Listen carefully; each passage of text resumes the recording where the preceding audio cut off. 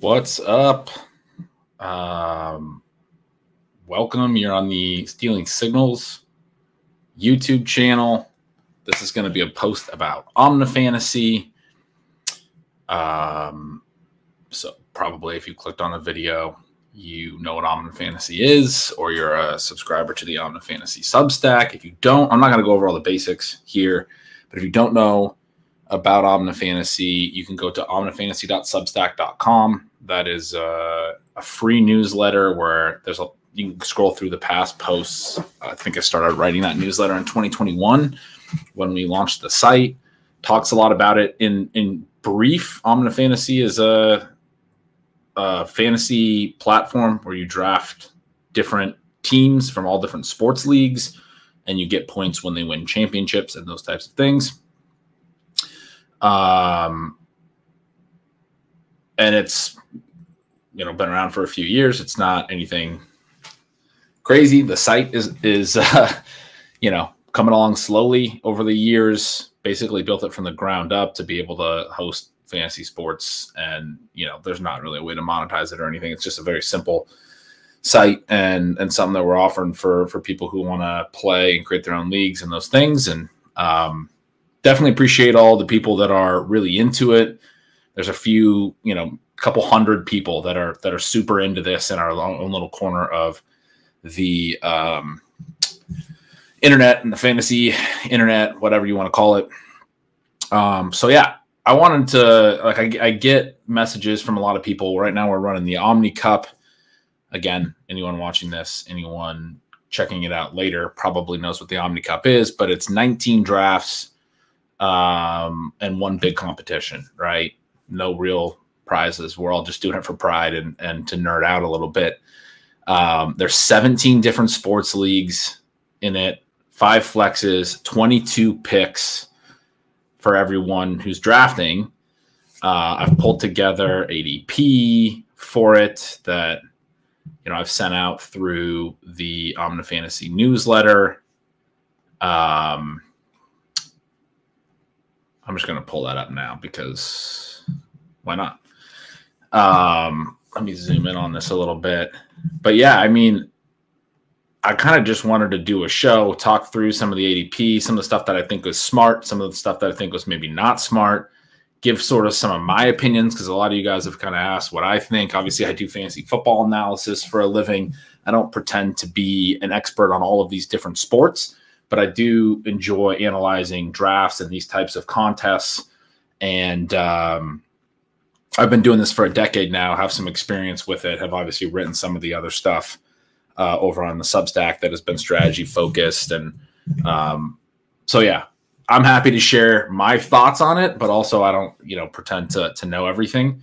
But it's a fun thing. And yeah, I see you guys thanking me for the work on the leagues. Definitely takes a lot of my time over these couple of weeks in February while we're running it. It's kind of like I just shift to making this my full-time focus for a while. You guys are welcome. Appreciate that you guys enjoy it. It's a fun thing, and I wish we could do more with it, but I'm not really sure how, and it's already enough. So it's just this kind of weird thing where I carve out some time for a few weeks, and then after it's done, I'm like, I'm just going to let it sit for the next year and then try and figure out in January how we're going to make some improvements and stuff. So anyway, it's been fun for those of you who played it. I love finding one of the cool parts about fantasy and about the live streams we do and all this stuff is I love finding people that are like-minded individuals who enjoy similar concepts and stuff like that. I've loved nerding out about this since I started playing it. I think it was the 2014 year. And I've played with my college buddies ever since. We have all the way up to 20 people in that league now. So we split it into 2 10-team drafts this year. It's the first year we split it. As of last year, we were still at 16, but we had been at 16 for multiple years. And it's a big, bulky draft when you get to 16. I think the right size for these drafts is 8 to 10. Those of you who did the Omni Cup the first year, we had 12-team drafts. I think that gets a little slow. When people take a while to pick and things like that, it can get people that are on the other side of the draft kind of checked out. I like the 8-person drafts, keeps things moving. You get on the clock. You can get the drafts done in a couple weeks. You build out your strategy, and then you're back on the clock quick enough to actually execute it. But yeah, I mean, this is a fun thing. And so I wanted to talk a little bit about some of the things that I thought about as I was doing my draft. We're in like the 15th, 16th round. I mean, it's already March 1st. So we're pretty late in Omnifantasy season for this year. No one's like doing their original research to start up a draft right now, or few people probably are, because we're only a couple of weeks away from, March Madness and some of these events that really start to pick up. Those of you who've played for a few years know that we got Champions League coming up next week. We got March Madness right behind it for both men and women. We got the Masters in April. We get the NBA and NHL playoffs starting in April. So much happens in the first few months of Omnifantasy, which is super fun as well. We get a lot of information. By about June or July, you actually have like almost half the results usually. I haven't figured that out now for the different sports that are on the site. We have 17 sports. Like, I don't know even, I had the dates at one point, but I don't know when the Cricket World Cup even is. I think it's in the summer. But we added cricket this year. We have all these layers. And anyway, it's super fun to get all of the results that we get in the early going. So yeah, I mean, a lot of people have already drafted. We're almost to the start of a lot of these events that come hot and heavy here in March and April and May. At the same time, like, we're all still kind of in draft mode. I've like every year I wish I would do more on strategy, but I'm working to build up the site before the stuff begins. And then as soon as the site's ready, I kind of like fire up the Omni Cup and do some organizational stuff. And I don't really have the time to write up strategy and all that stuff. So anyway, this is something I've wanted to do.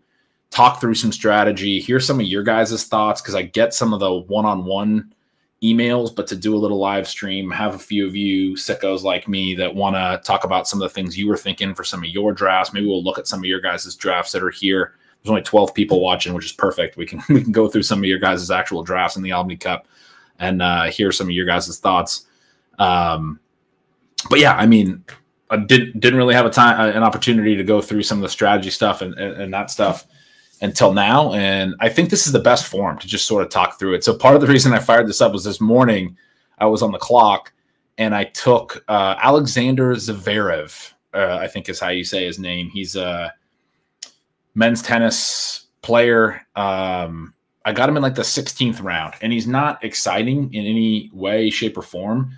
But I mean, tennis is an interesting one. Men's tennis especially has been dominated by Djokovic. And I started digging into Zverev, and one of the things I found out about him was that in the last, I believe it's in the last 14 majors, dating back to 2020, he's made the semifinals in 6 of them. And so I was looking back at the past results for tennis, right? And I was looking at 2023, he made the semis in 2 of the 4 majors that we have for Omnifantasy. Maybe not 2 of the 4 in the calendar year for 2023, because that includes the 2024 Aussie Open. I can't remember exactly which ones. Good question here. You don't want to prioritize filling the flexes because that cap's upside. Is that right? We'll definitely hit on this. This is a good one. Willis says he got sniped on Zverev. So the thing about Zverev is I don't think he's ever won a major. You go all the way back to 2020, and I say the 6 of the last 14, he made the semis. 2020 is the last time he even made a final, but he made the semis 5 other times since then in the 13 majors since then, and has lost in the semis every time. So that's part of why he has long odds to actually win the various majors. But when you think about that type of consistency in the scoring for Omnifantasy, he's a really good bet for like 20 fantasy, 20 Omni points, potentially 30. If something crazy happens where like Djokovic dominates and wins like all 4 majors or something, there's a possibility Zverev could be. So there's some people here saying you want 903. Like, I mean, I got him. Let's check this out. One of the things here, like, so I'm in League 16. I just took him at 123. So we have in column D, the highest pick. So he's gone as high as 67.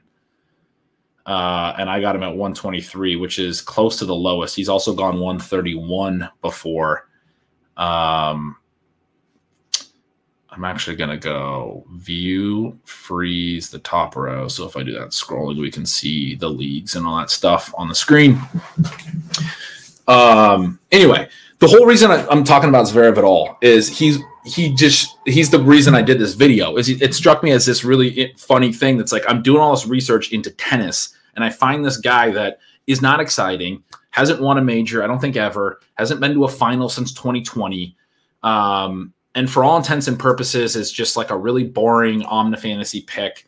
And yet I'm doing all this analysis and I come to the conclusion that he's a really strong high floor pick. He was the 5th overall tennis player. I should pull up the results from last year. I'm going to switch my screen share to our aggregating. Oh, that's going to be too much zoom. Our aggregating from the 2023 season. So that's the women's tennis. This is the men's tennis. We also have golf here. So Zverev finished with 20 fantasy points over here in column H.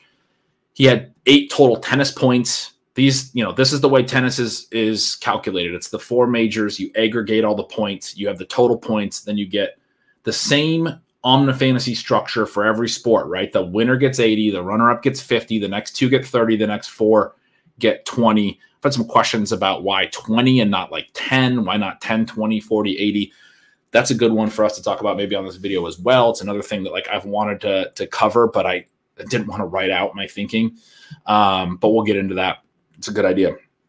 But Zverev, right? So he finishes with 20. He's not actually particularly close to Jannik Sinner, who had 12 fantasy tennis points, which got him into the 30 Omni point plateau because he actually won the Australian. And I mean, the ability to win, or in Medvedev's case, he makes 2 finals and loses both at the US Open and Australian Open finals. That's how you really generate a lot of tennis points and are going to finish high, which is the point of Omnifantasy. You want to win titles, right? So Alcaraz wins Wimbledon, Djokovic wins both the French and the US. That's how you really get up into these, top scoring ranges in the sports where there's aggregation. Same with golf, right? Rahm wins the Masters, Brooks, Koepka wins the PGA. McIlroy, this was a year where things were really spread out. 2 of the other winners didn't generate a single other point. So Wyndham Clark wins the US Open, Brian Harman wins the British, and none of them, that's why I have these other things here. It's the tiebreaker. Wyndham Clark ends up winning the tiebreaker because he was tied 33 at the British Open. His next best finish was better than Brian Harman's next best, which was tied 43. They both had 8 total points, which was just their wins. The win here, the win here. So it was a little bit of a flatter year, but McIlroy gets a runner-up and 2 other really strong finishes.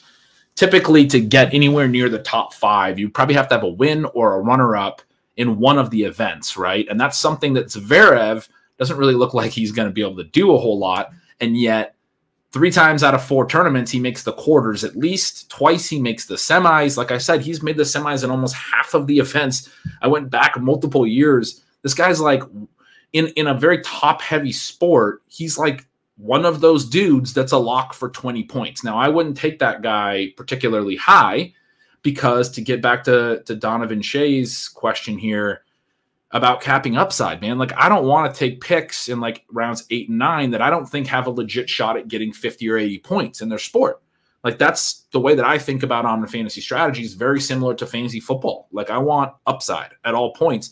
And yet when you get down to like the 15th, 16th round and you have to fill every sport, there's value in just securing a guy that you think has a really solid floor and is a really strong bet for 20, even though he doesn't have 50 or 80 upside, because I have to take a tennis player. So back to Donovan's point about flexes, I think this is an interesting question. If I had taken Djokovic, I probably wouldn't have taken Zverev, because I want my flexes to also be in sports where they have shots at real upside. And if I've taken Djokovic, I'm picking, this is going to be a year where Djokovic is the dominant tennis player and wins the 80. Maybe you could make a case, what I was just saying a minute ago, if Djokovic wins 3 of the 4 tournaments or all 4 tournaments, that makes it more likely that Zverev can win second, sort of similar to how McIlroy got up into 3rd, where it's like a little more concentrated. Or I guess in this, basically the total golf points were lower scoring If I went to 2022, I think the top total golf points was more like 16. There are multiple guys in the double digits because there's 4 guys who get at least 8 by winning a tournament. The fact that 2 of the ones that got 8 by winning a tournament couldn't even get to 10 total is very unique, and it was unique in golf last year. But my point is, when this happens, and a lot of times this happens because one guy dominates. Like if Rahm would have won all the majors, then that can cause a similar effect where it doesn't take as many points to get into second or into third, which might be something that benefits Zverev. So maybe you can make a case that Djokovic and Zverev would be positively correlated, because if Djokovic really dominates and sucks a lot of the points out of the ecosystem, then Zverev can finish higher. But this is what I'm talking about. That's why I fire up this show. Is like, I mean, we could sit here and talk about the dynamics of just tennis. There's 17 different sports. We can talk about just tennis for what feels like an hour, and I don't want to talk about tennis for an hour. I actually think it's one of the least interesting sports because it probably is Djokovic or Alcaraz. Maybe it's Medvedev or Sinner, who are the other guys that had high odds this year. Sinner coming off the Australian, I think, is the third odds, and then Medvedev. And then after them, it's like, I mean, Nadal's the next guy. He obviously didn't, I mean, he like didn't record any points last year. I think he's injured, he's old, whatever. Zverev, I think, was like the 6th highest ranked tennis player. But tennis is something where it's like, you know, these 4 are probably going to finish near the top, these top 4. And then you're kind of just like, who's going to get the 20? It's kind of like an early or late strategy, sort of like tight ends in fantasy football, right? You take your elite tight ends, or else maybe you skip the mid-round ones and try and hit some late-round tight end value. There's some sports like that I think similar to, like, say, tight ends in fantasy. There's some zero RB type sports. There's some wide receiver type sports where you want to hit them early, and you might even consider flexing them early. So anyway, we should talk through some of the different sports, not just tennis. But I do think it's fun to talk through each of these different sports a little bit, like getting into, I mean, we're already 17 minutes in this video. I feel like I just started it because I've been talking about Alexander Zverev the whole time.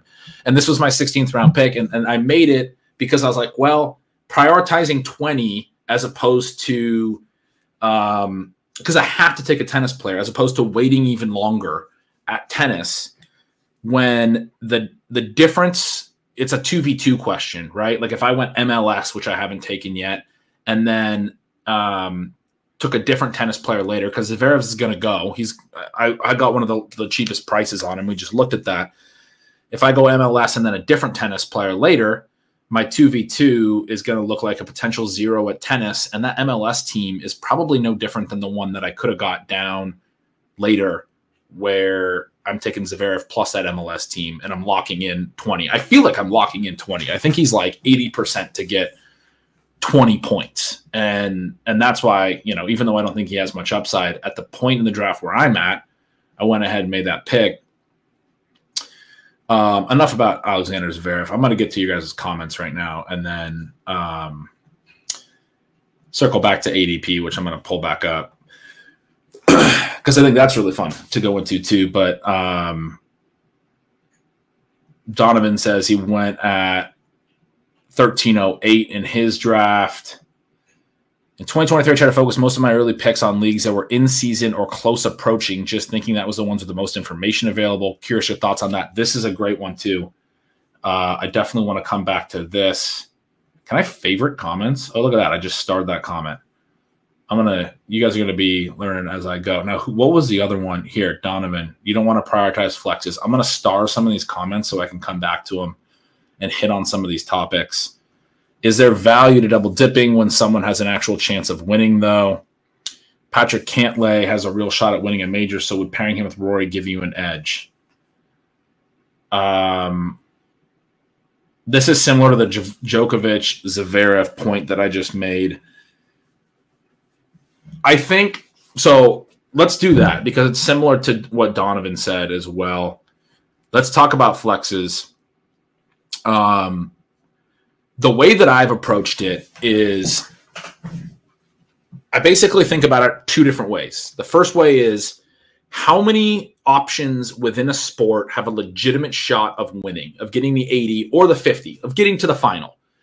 And that's different for every sport. We just talked about tennis. I honestly think there's only like 4 that have a shot in tennis, and it's probably more like 2. Like there's different we talk about this when we talk about like floor and ceiling in fantasy football. Are you talking about the 90th percentile, the 95th percentile, the 99th percentile? How high is the ceiling? What are you talking about? Because there are outlier events, but I think 90% of the time in tennis, it's going to be Djokovic, or it's going to probably be Alcaraz, and then Sinner and Medvedev work in there as well.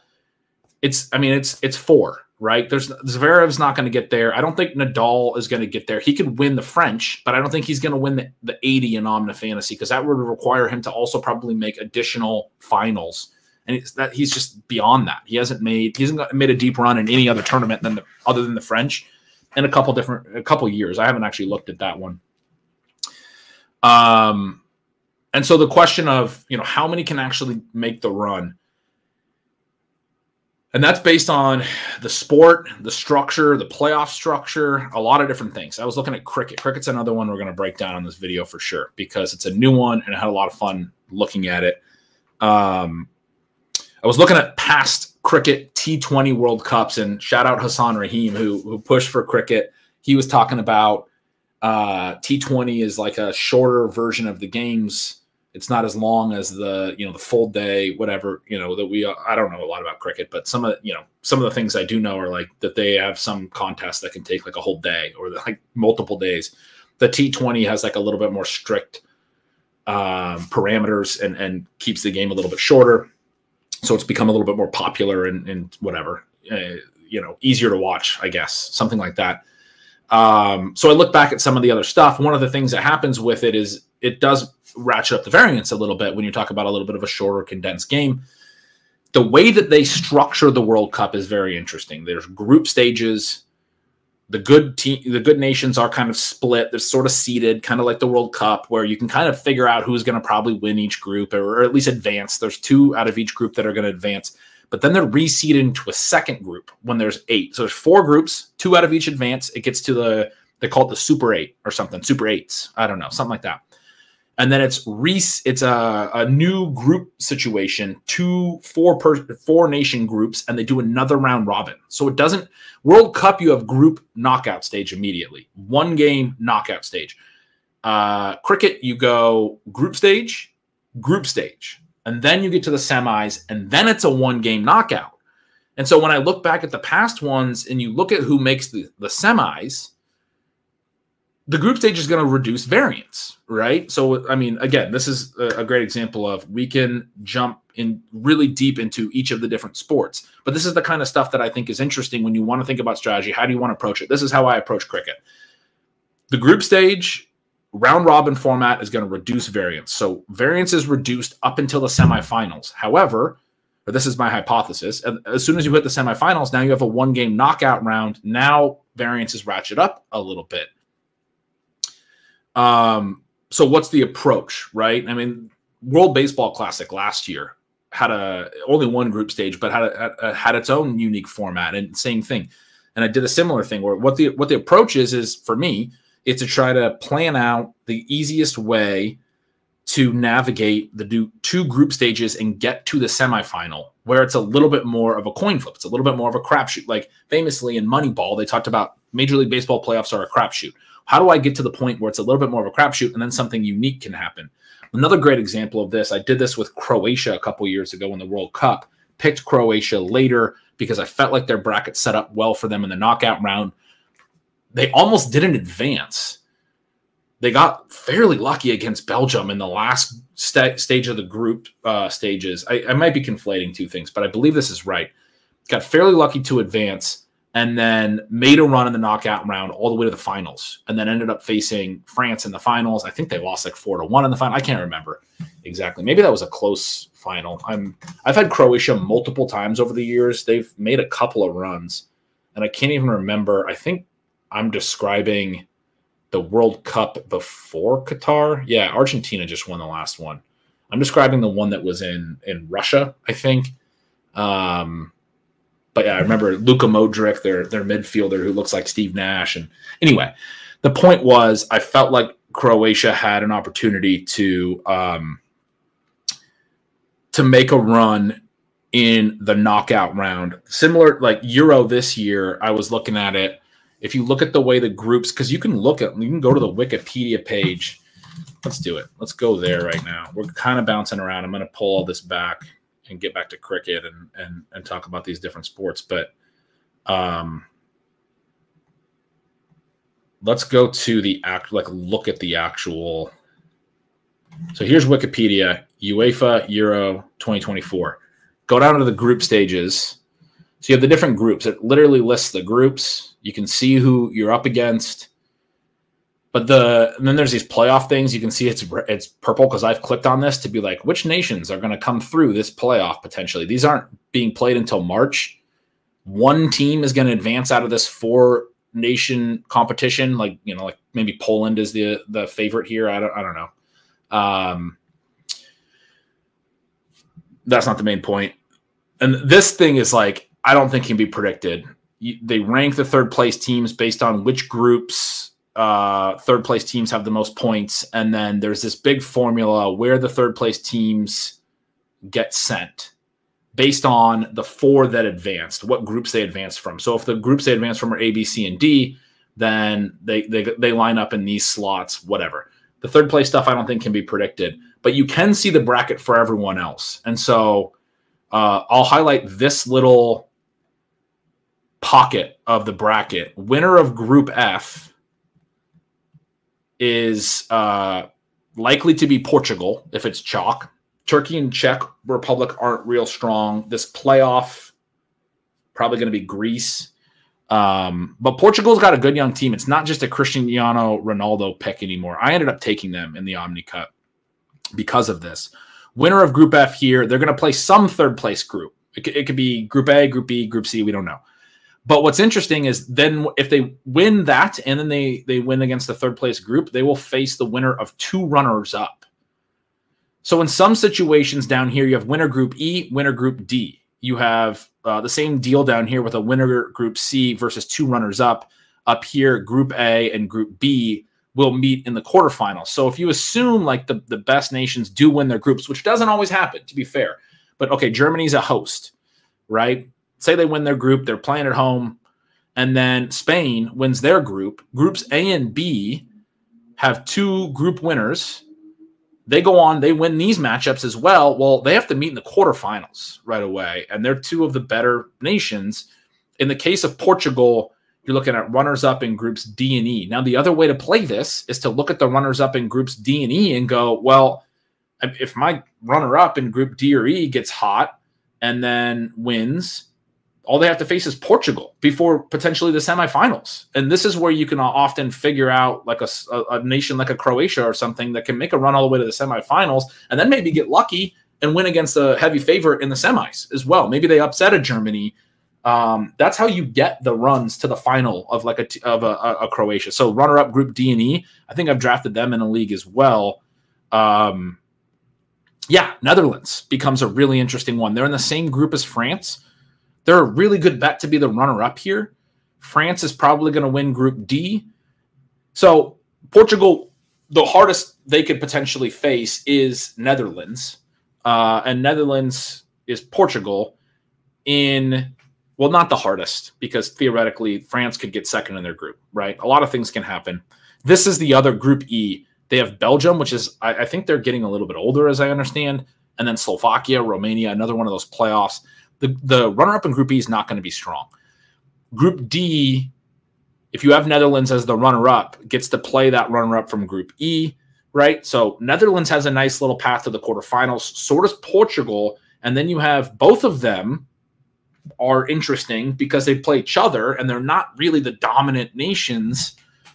One of them is likely to make the semis out of this path here at winner match 46. And then they're not the dominant nations, but they are good enough. And whichever one of them is playing well enough, say Netherlands and Portugal do meet in the quarterfinals, which they very well may not. There are upsets in soccer all the time in these tournaments, but that's like the toughest possible path, or it looks like the toughest possible path if France wins Group D. Say they get here, well, whichever one gets here, let's say it's Netherlands. Okay, well, Netherlands just beat Portugal. They're probably playing pretty good, right? Like we can we can make like if-then statements where like, okay, they have an easy path, but also to get through it, they have to be playing decent. And then you're like, all right, well, they're kind of a live underdog, right? And then maybe they make the final. You'd prefer that to a really tough path where, I mean, some of these ones that maybe it's winner group D and E. You have Belgium is going to be facing probably France in the quarterfinals, right? Down here at the bottom, you have winner group C versus group A and B runners up. Group C winner is likely to be England, but you have Spain and Italy and Croatia in group B. This is like the group of death. Like whoever's the runner up in group B probably beats the runner up in group A, and then is actually kind of a threat to England in the quarterfinals. Like you could have Italy, England down here. And so again, just like thinking through the path, thinking through that kind of stuff is really interesting to me. And that's how I did the Euro. And so in terms of like trying to find value in an Omnifantasy draft, you're like, okay, well, Netherlands has a certain price, whatever. And when I get them at value, I do think they have an argument for being a good pick at value. I took them in my other league with Pat and Pete and like JJ and Rich Rebar, and we have a league that we've been doing for like 4 years with some of the fantasy guys. I took Netherlands over there as a flex. And so part of this is to get back to the flex. And Lawrence says he did the same thing. He flexed them. I already had, I think, France in that one. I'm going to actually pull it up. Go to my big board. Yeah, I had France in the second round. I took Netherlands. That's actually really interesting too. I didn't do this intentionally, but I'm going to get into similar with cricket. France and Netherlands being in the same group is interesting, especially because third place teams can advance. But because there is a little bit of like one of them is probably going to beat the other one. But if they both advance, which is a moderate but if they both advance, they won't match up until the final. They always put the runner up on the opposite side of the winner. So the winner is down here at the bottom of the group. Runner-ups at the top. It's the same with every group in all of these World Cup and Euro contests. So flexing them, I didn't even do this on purpose, but flexing them with a team that's the favorite in their group. Now I've locked in the runner-up from Group D, likely. I mean, maybe I haven't locked it in because Netherlands could get third and like Austria could get second or whatever that was. But if France for some reason slips up a little bit in the group stage but gets runner-up, then I have France in this interesting path to the winner match 46. So anyway, I took them. I took Portugal in the Omni Cup, both based on some of these thoughts about the structure. Now let's go ICC T20 Men's World Cup, because I want to do a similar thing here really quick. Oh, this is all of it. Let's go to, see, I've clicked on the last like 5 editions. Let's do that real quick. The winner last time was England. Pakistan was the runners-up. Like, they're good, but as far as I understand, they're not great. 2021, Australia won it. New Zealand was the runners-up. Similar thing. Like, New Zealand's good, but they made a final. That's interesting. 2016, West Indies won it. England was the runners-up. Go back to 2014. Sri Lanka won it. Right? India was the runners-up. India is the favorites, and the Premier League of cricket is in India. It's like the Premier League of soccer is in England. Doesn't mean India is necessarily that dominant that they're the best, but we have not seen India actually win one of these recent T20 World Cups. It's not like India wins every year is the point, and it's been different champions every year. If you go through and look at the semifinals of each of those contests as well, you see the same names, and I guess we might as well do that. You see the same names in the semis. The problem is I got to find it in this very zoomed in thing, but you see, here's the knockout stage. It's New Zealand, Pakistan, India, and England. Because remember, I was talking about how there's a round robin and then a second round robin. This is the results from the second round robin. Because, or actually, maybe that's new. Last time it was a Super 12. So anyway, the fact that the round robin gets you to the semifinal is at least enough to reduce variance that likely the semifinalists are going to be good teams. you're not going to get like the Croatia run that I just talked about, where first of all, soccer as a sport is more conducive to upsets, I think. I don't really know about cricket, to be honest, but it is conducive in soccer. But when it's a one-and-done situation, especially because you can go to like penalty kicks, you can get upsets. And it's not like I'm trying to say Croatia is a really bad team either. They're good, but they weren't like one of the top 5 teams. And this gets back to my point about how many picks in a sport can actually win the 80 or 50. And in soccer, I think that number's a lot larger. And in cricket, I think it's like 7. It's very small, which means that I do. So then I started all this saying there's 2 things I think about. One is how many can actually win the 80 and the 50. The other is how likely are the top teams or the picks that I'm considering to actually get in the top 8, right? Or how possible is it for a top team to get 0?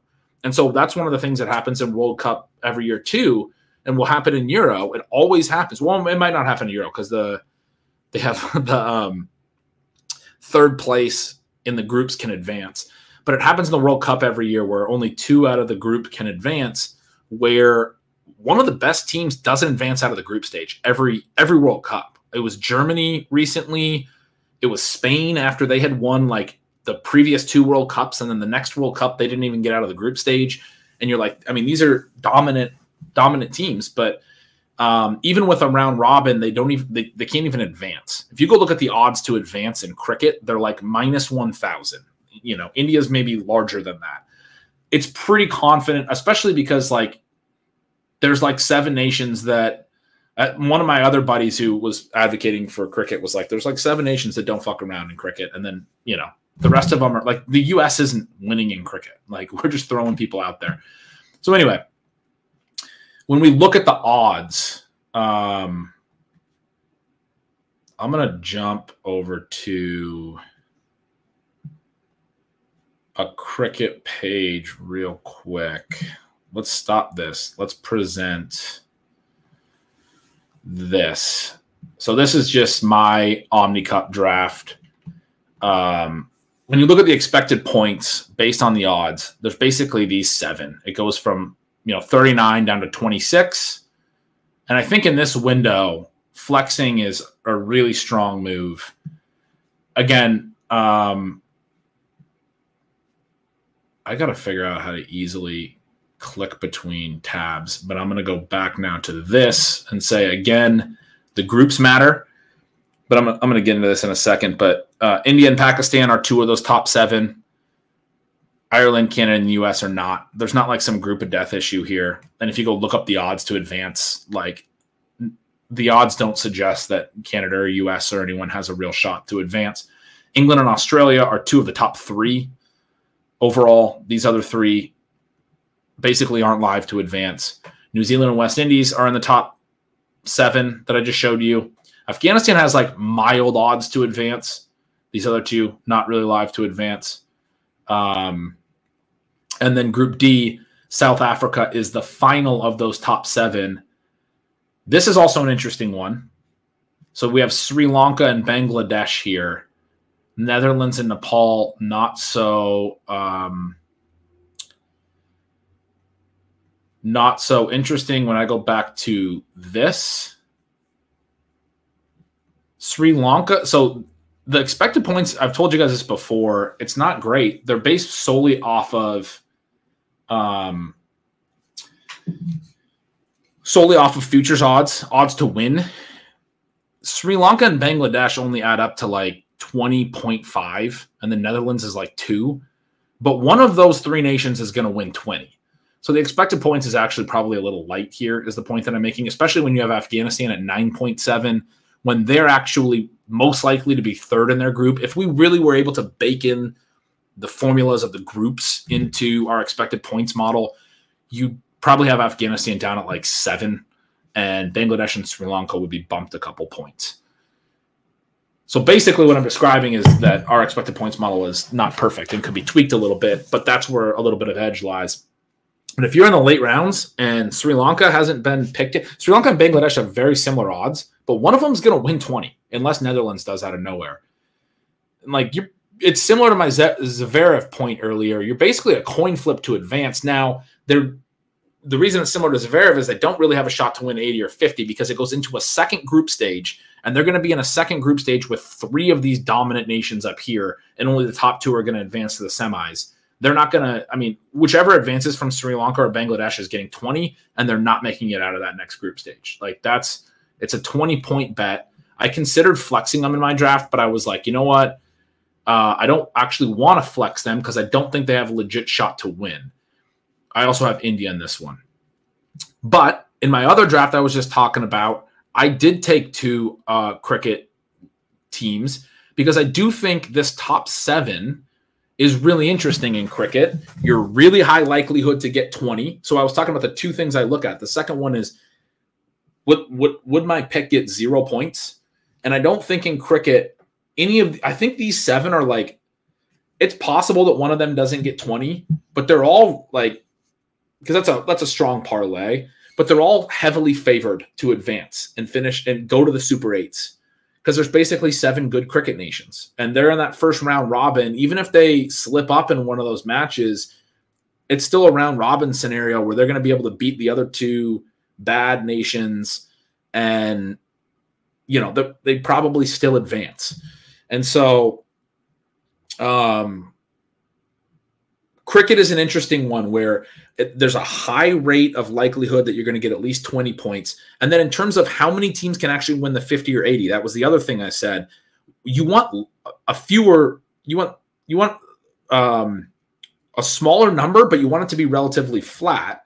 Like in tennis, it's a small number, but those guys go early, and it's probably just Djokovic, like every year is kind of the way that it feels. If it's a number like this where it's 7 and also the expected points are pretty spread out, and I just showed you guys that like Pakistan won the title a few years back, Sri Lanka won the title even. That was like a decade ago, but it's not I don't think India's like, I took them in the second round. I don't think they're like super strong favorites to win this. I do think they're really strong favorites to make the semis. And then it's like, okay, well, I got a team in the semis that already got me 30 Omni points, and they're also favored at that point. So I still felt good about taking them early, but probably I actually wrote that I'd take notes on my picks so I can kind of judge my process the next year. And I actually wrote in my notes that I did regret this pick a little bit. I probably would have preferred to just settle on like England in the 3rd round. And then my second round pick would have been something different. I think I had the option of taking the Celtics in the 2nd round. And they're another team that I've written about the ADP a little bit before. They're another team that's in like the top 9 of the best ADPs. To wrap up cricket real quick, because this is a fun one. The biggest lesson that I took from this in terms of like alpha, if you're getting in a draft or if they haven't been drafted yet, so after these group stages, 2 advance from each group, we know how the Super 8 groups are configured. A1, B2, C1, and D2, A2, B1, C2, and D1. B2 and B1 is the one I'm going to highlight first. That's where Australia and England are both in Group B. It's tough to know who's going to get 1st or 2nd in that group. They are 2nd and 3rd in overall odds. They're 2 of the top 3 nations, and there's a little bit of a gap after the top 3. It's India, Australia, England. Those are your top 3. 2 of them are in the same group. They're almost certainly going to finish 1-2. I don't know what order. It's hard to predict what order. But when they get put, they should both want to be the winner of that group, because then they'll settle into Group 2 here. The A group is the next one I'm going to highlight. This is India and then likely Pakistan. And India is likely to win that group. They are the overall favorites after all. If they win that group, Group 1 becomes India plus either England or Australia. So it has 2 of the top 3. And then these 2 are probably in a tough spot. And I mentioned Sri Lanka or Bangladesh. They're going to be the D2 that's just slaughtered by India and England or Australia. The other one is C1 that gets a raw deal here. Whoever wins Group C, whether it's New Zealand or West Indies. Now, these 2 have similar odds. It's another one that I think is difficult to predict. You want your team to fall into Group 2, though, because instead of India out of Group you're getting Pakistan along with Australia or England. So you would ideally like to be C2 or D1. D1 is probably going to be South Africa. That's a nice one. They'll have a shot to make the semis. The runner-up in New Zealand or West Indies. But the thing is, maybe South Africa doesn't win their group. Maybe India doesn't win their group. Maybe Pakistan does. The conclusion I came to was Pakistan is a nation that you like the most because they have the same Group A as India. There's no way they can land in India's group in the next round. That's the one where, I mean, if they miraculously finish first in this group and India finishes second, they still don't line up with India, but someone else might line up with India that wasn't expecting to. Pakistan is going to be in a group with one of England or Australia and then two lesser nations, and they're going to have a real shot to make the semis as a result. And then remember, once you make the semis, it's head-to-head. You get that coin flip element again. Pakistan is the nation that I think has a decent shot out of those other four after the big three. Out of those other four, I think Pakistan has the best path to make a run to all the way to the title. So, like if I took India and then I maybe also took Pakistan, I'm thinking I can get the 80 and the 50. And so we go all the way back to the starting questions. You don't want to prioritize the flexes because it caps upside. This is true. To this specific question, my point would be, how flat are the other sports? It does cap upside, but I still have taken early flexes because in some cases the opportunity cost is low. The other sports are very flat, and I can push the other sports a little bit. If I didn't get like Djokovic early, I'm already punting that all the way to the end. Some of the sports like college basketball, a lot of the sports that have a ton of options, college basketball, ton of colleges, right? How many teams can win the title in college basketball? It's kind of a lot. And how likely are the favorites to get 20 points to reach the Elite Eight? It's really low. It's lower than I think any other sport because they start in a field of 64 and they have to win 3 straight games just to make the Elite Eight that are all one-and-done games. And every year in college basketball, we see some of the very top teams not even make the Elite Eight. So for me, college basketball is one where I'm like, look, I'm not going to flex it because I understand that there are late round options that make runs into the Elite Eight in college basketball, but a lot, like, how likely am I to get that team right? And I'm not very likely. A lot of the years, it's actually an undrafted. It's like it was Florida Atlantic last year or whatever. Nobody drafted them. They made a run all the way to whatever, the Final Four or something. I can't remember. They did it one year. I don't know if it was last year. But there's always these teams that make the runs that nobody would have even thought to draft. It's going to be unclaimed points, not likely that I'm going to go get this team that made the Elite Eight run. Meanwhile, if I take a favorite in college basketball, and I've done this before, even if they're like a 2 seed and they're good and they win the first 2 games and they make the Sweet 16, now they have a head-to-head against a 3 seed who's another good team, and only one of those teams is going to make the Elite Eight. Well, if the 3 seed takes care of business as well, that's one of the things about the tournament is you don't know the path because you don't know who's going to get upset. And so when you take a 2 seed and you took an early team that was maybe the 5th overall team, they got a 2 seed, they win their first 2 games. Some years you get lucky and they're facing an 11 seed in the Sweet 16 and they're able to move through them and make the Elite Eight and maybe even make the Final Four because the 1 seed on the other side of their bracket got eliminated and the path sets up very nicely. Other times they have to face the 3 seed. And then even if they beat them, they have to face the 1 seed. And it's like, it's hard to just get to the Final Four when everything goes chalk in your bracket. It helps when everything goes crazy in your bracket, which is to say that you can't predict the path, which makes predicting the unknown run to the championship really difficult. Like the years where like Butler made a run all the way to the title, they got some help from other upsets or, whatever you want to say. Like you can say that those teams were frauds, but whatever. Like they didn't have to play the hardest path to get there, or at least I don't think Butler did. I don't want to offend anyone who's a huge Butler stan.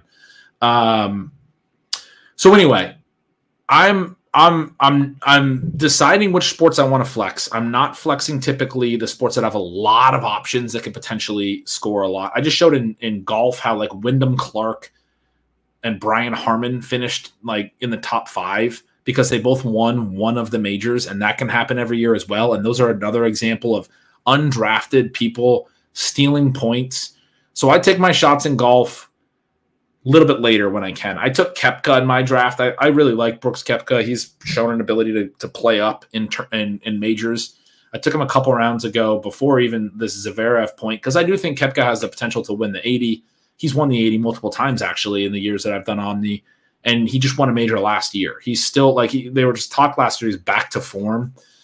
He's been hurt in the last few years, so his odds aren't, like, super, super high, but I was willing to take him, stab on him in, like, the 14th.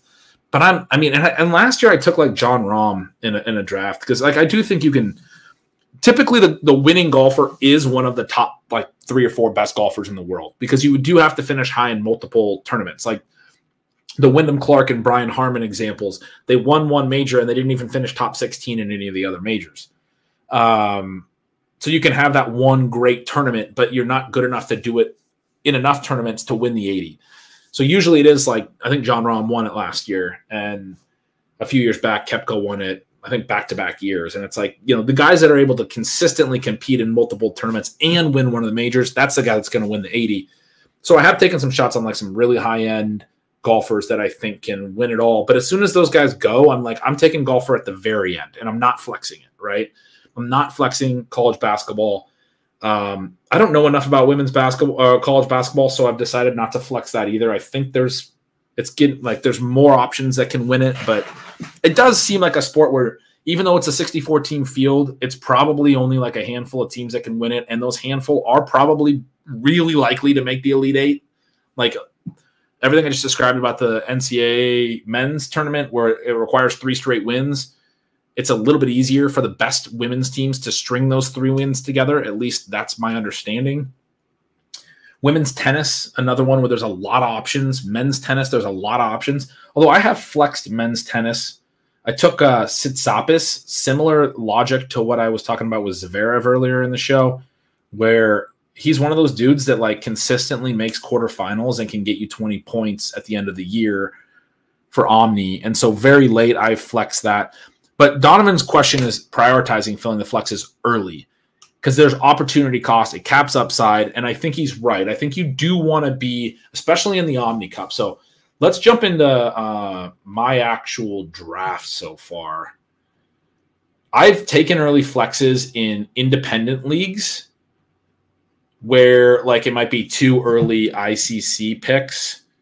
This is so this year I didn't, these are not, there's no flexes until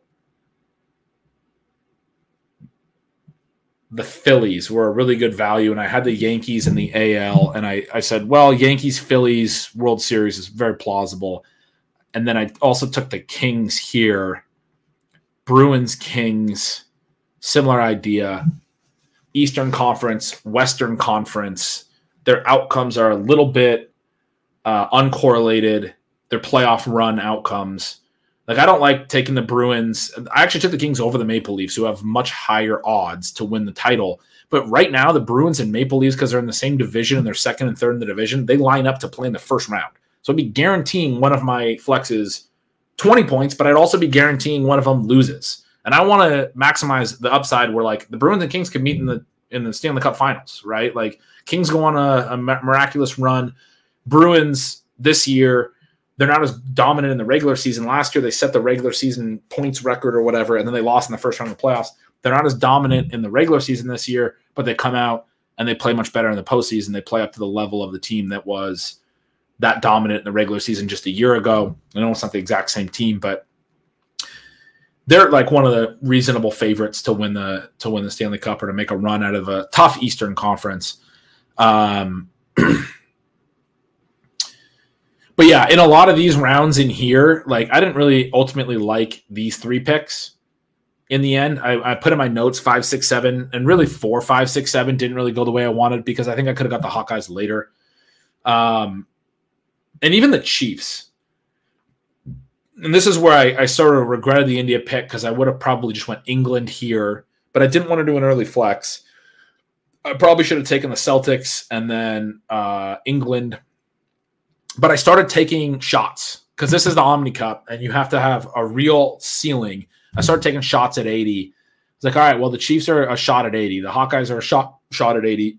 Inter's not really a shot at 80, but they made the final in Champions League last year, and I do kind of subscribe to the idea that in some of these sports, playoff familiarity is helpful. Like, they made a run with a similar team last year. Now, they had a really easy bracket last year. I wrote about this a little bit in the newsletter last year about the Champions League. It was interesting the way it all set up. Some of the favorites got drawn to face each other in the round of 16 and then again in the round of 8, and it led to a really easy. Ultimately, Inter was the club that took advantage of what was a reasonably easy bracket for anyone on the other 4 side of the round of 8. It was going to be some unknown. Smaller, lower odd team was going to make a run all the way to the UCL final, and it ended up being Inter, and then they lost in the final. I mentioned some stuff about Portugal. I actually do really like the Portugal pick, but then again, Rybakina was one where she struggled for me last year. I picked her in a couple leagues, but she still had good odds, and it was another one where I was like, all right, I'm going to take some shots. Women's tennis does feel a little bit open at the top, but it also only feels like there's maybe only like 5 real options to get the 80 that have good enough odds to really be considered there. So I took them. I took the Yankees similar. They got Juan Soto. They're really good. I think that's a good shot take. I took Alabama similar. I think they got my UW coach, Kalen DeBoer. I think he's a good coach. They lost a lot of talent, but I think they could surprise because I think Kalen DeBoer is a good coach. Basically, all these picks, I was like, I'm not going to flex, and I'm going to think about how to win the 80 points. My other leagues, though, like, this is my main overall league, and, like, I flexed in the 9th. I flexed hockey and baseball in this one as well. Those are 2 of my favorites to flex. I flexed in the 9th and the 11th. Looks like I didn't flex any earlier. And then let's go look at this one. That's still drafting. Oh, yeah, I had the 101. This one I double-tapped cricket at the 8-9 turn. It's only a 7-person league, but I took New Zealand and Pakistan for the reasons I was talking about earlier. And it does reduce upside, but, like, what I had to give up, especially in a 7-person league, what I had to give up at this point in my NASCAR pick, in my NHL pick, etc. I also double-tapped UFL because in a 7-person league, this made me the only one who gets to flex UFL, and they're both guaranteed 20 points, actually. Because there's only 8 teams, and the top 8 automatically get 20 points. So, and they're both live to win the 80 as well. I mean, there's only 8 teams that can win the 80, and I don't know anything about these teams, but I think being the one person out of the 7 in my league that gets the UFL flex here is a legit advantage. I struggled with this pick. I don't really love the Lions, but the NFC is kind of weak too. So, I mean, I like the Lions. I don't love them to be able to repeat their run last year necessarily. Just because it was a big come up, and a lot of times there's a little bit of regression on those in the NFL. Anyway, in these ones, I was judging it that I could take the early flexes because I'm not. I mean, this was my first NFL pick. It's a 7-team draft. The Lions are a fine pick, right? Euro's another flex. I'm continuing to push certain things into the last rounds. I think I've taken 3 flexes now. So it's a little bit context dependent is sort of my answer to you don't want to prioritize the flexes because it caps upside. It's opportunity cost. It's the size of your league. It's, whether it's Omni Cup or an independent league, some of those things. Ryan asks, is there value to double dipping when someone has an actual chance of winning? And so this was the other point I was trying to get at is like, if I'm going to flex, I want to do it in a sport where my flex has an actual chance of winning, kind of as he's saying. So I do the NHL and the MLB NHL playoffs. And this gets to Michael's question. He tried to focus most on early picks on leagues that are in season or close approaching. I don't necessarily do that, but we do have more information that helps in the NHL specifically, because the NHL has a really notoriously unpredictable playoffs, but we know that there's like 14 teams that are definitely already locked in, right? Like we have a ton of information about their regular season, And that means that even if we think that it's so unpredictable that we have no idea who could win it, that there's only 14 options as opposed to like the NFL. I mean, yeah, the Chiefs are the strongest team, et cetera, but teams can come up. Like we still have a long off season. Last year, Houston had one of the lowest odds. And that by the playoffs, Houston made it to the final 8, and they were a threat to make a run. The year the Bengals made the Super Bowl, I'm pretty sure they came up from really low odds. There's been some other examples in the past. The Bucks didn't have Tom Brady yet, and then they ended up winning the Super Bowl that year. And for some teams, they were, or for some people, they were undrafted in some of these Omnifantasy leagues that year. So the point is, there's a lot of options in NFL or in some of these sports that can actually win. And yes, the ones that are in season, you can narrow that down. For NBA, you can narrow it down. And so I think for flexes, being able to narrow down to leagues where there's fewer legitimate options to win, I think is helpful, because it's more likely that you're going to hit the Cinderella, if that makes sense. Like if there's only 14 logical answers and I'm in the later rounds and I'm taking the 14th best team, that's better than taking the 14th best team in college basketball where there's like legitimately 50 potential options for the Cinderella. Is the 14th best team going to be the one that's the Cinderella? Is it the 25th? Is it the 35th? Who knows, right? But if there's only 14 teams in a different sport like NHL that have a legitimate chance to make a run, then I want to cast my lot with that sport. Last year, it was the Florida Panthers. They went undrafted in some because they weren't even a lock to make the playoffs. They ended up as a wild card, and then they beat the Bruins. I just talked about the Bruins had the best regular season. They beat them in the first round, and then they just went on a run and made the finals. They were the runner-up last year, and they were, again, they weren't even one of the, I'm saying 14 teams that are like locks to make the NHL playoffs right now or close to it. They were like one of the last 2 spots, right? They worked their way into one of the final wild card spots during Omni draft season. I went back to my notes, and I didn't have the Panthers because I wanted to at least make my shots in the NHL on teams that I knew would be in the wild playoffs. And they weren't even in there. I had some notes on them that like they weren't guaranteed to make the playoffs at the time that we were drafting in February. They were less likely. MLB, similar deal. I think like you can flex it. You can kind of navigate who you think is going to make the playoffs. They don't always make the playoffs, but you can have a pretty good idea. And the number of teams that can actually win the title in MLB is pretty deep. But because like the Rangers and Diamondbacks played in the World Series last year, neither of them had really, really good odds.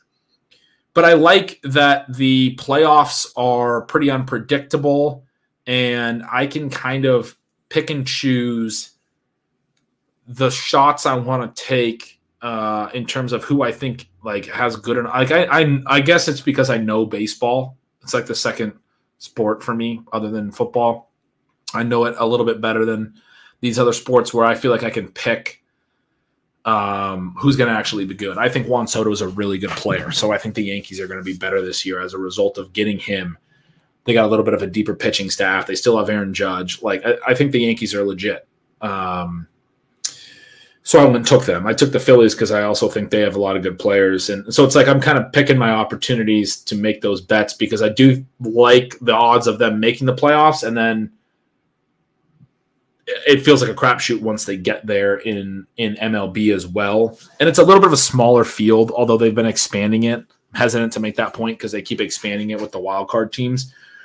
It used to be that only 4 teams would make the playoffs on each side. And so if you just won your division, you were locked into 20 points. And that's when I really liked to – I would chase like the Minnesota Twins because the AL Central was weak. And it was like if you can win your AL Central, you win 20 points for that in baseball. So anyway, that's a good reminder of college football's new rules, which is a really interesting one where they're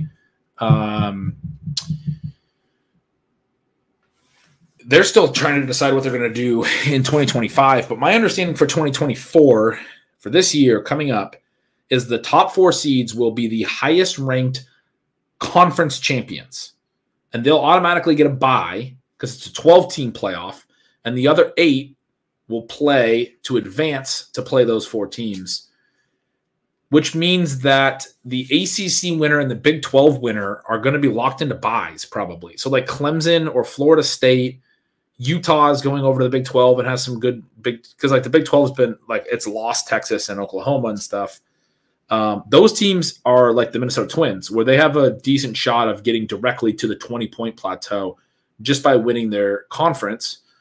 And then if you want to take a bigger swing out of a tougher league, there's also going to be, I think it's like 7 at-larges. I think the top 5 conference champions are guaranteed some type of bid, and then there's 7 at-larges. And my prediction is of those 7 at-larges, at least 6 of them are going to be Big Ten or SEC, which are now these 2 super conferences, in addition to their winners. Their winners are going to be top 4 seeds.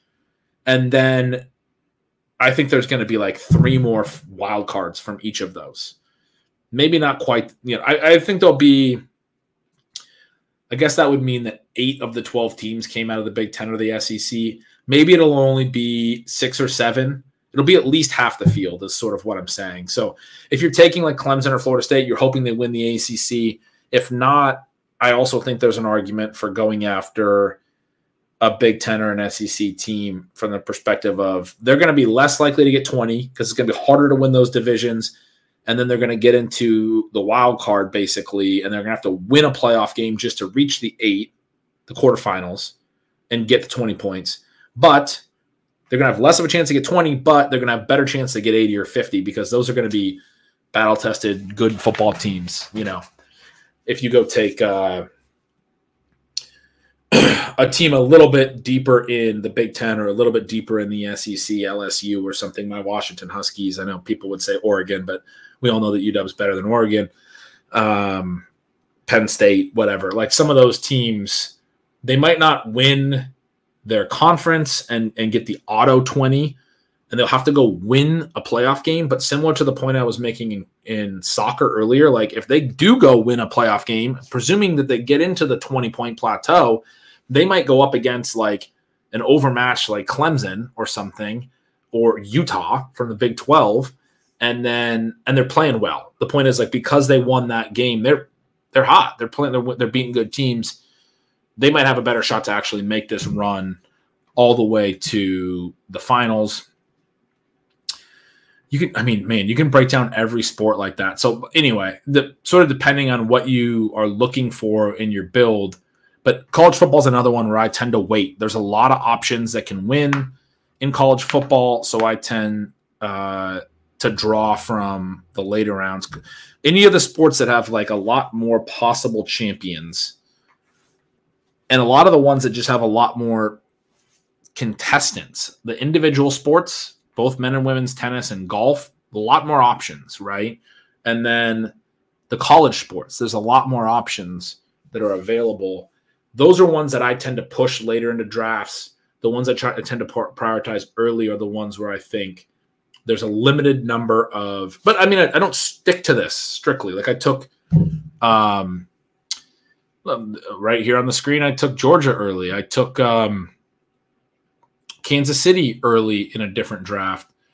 So anyway, I want to go look at the ADP as well. We're already over an hour. I'm having a blast doing this, but I want to go through ADP in the Omni Cup a little bit. I want to talk about some of your guys' teams. I'm going to go through the comments first as well, though. Lauren said he always thinks of Omni in terms of Cliff's tiers and then try to pair that with teams, athletes who have moved their odds over the past week or two. Love that. I mean, I love the idea of like the Cliff's tiers thing is totally what I'm doing. And when I was talking about 2v2s and using your flexes when it's flat at other places, flat, it's the same tier that you're going to be able to get later. Trying to think through which sports you can kind of push and get a similar type of bet in a couple of rounds to the one you would have to take now. And that's how you do those 2v2 decisions. I think Omni is a really fun event in terms of your draft skill, like which we talk about a lot in other sports. I think it'll help you with your fantasy football drafts because you do need to make a lot of these types of decisions with cliffs and tiers. And, You're trying to get as much value out of the draft as you possibly can. At the same time, you want to have players that you really like and take swings on those players.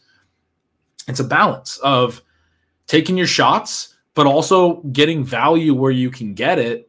And once you learn that balance, like that's an important skill for success in fantasy. That drafting balance is a skill. You wrote also, Lawrence, this makes ADP dynamics less relevant. The room dynamics are more relevant due to the cliffs hitting in different spots. Love this point as well. I thought about this a bunch as I was drafting. Last year I did a thing I sent out, total ADP value. The people that had the lowest average ADP for all of their picks or what have you, they were typically beating ADP. And then the people who were typically losing from ADP, I don't think you want to be at the bottom of that list because you don't want to be constantly reaching way above ADP. But I noticed I think my draft this year has been sharper than it maybe was last year to an extent, or at least like a lot of the times I'm looking at certain pockets of stuff, they seem to go. I'm not getting stuff to fall to me. And then I'm like, oh yeah, this is right as I planned it, which just happens naturally. It doesn't mean it's sharper. Sometimes it just happens.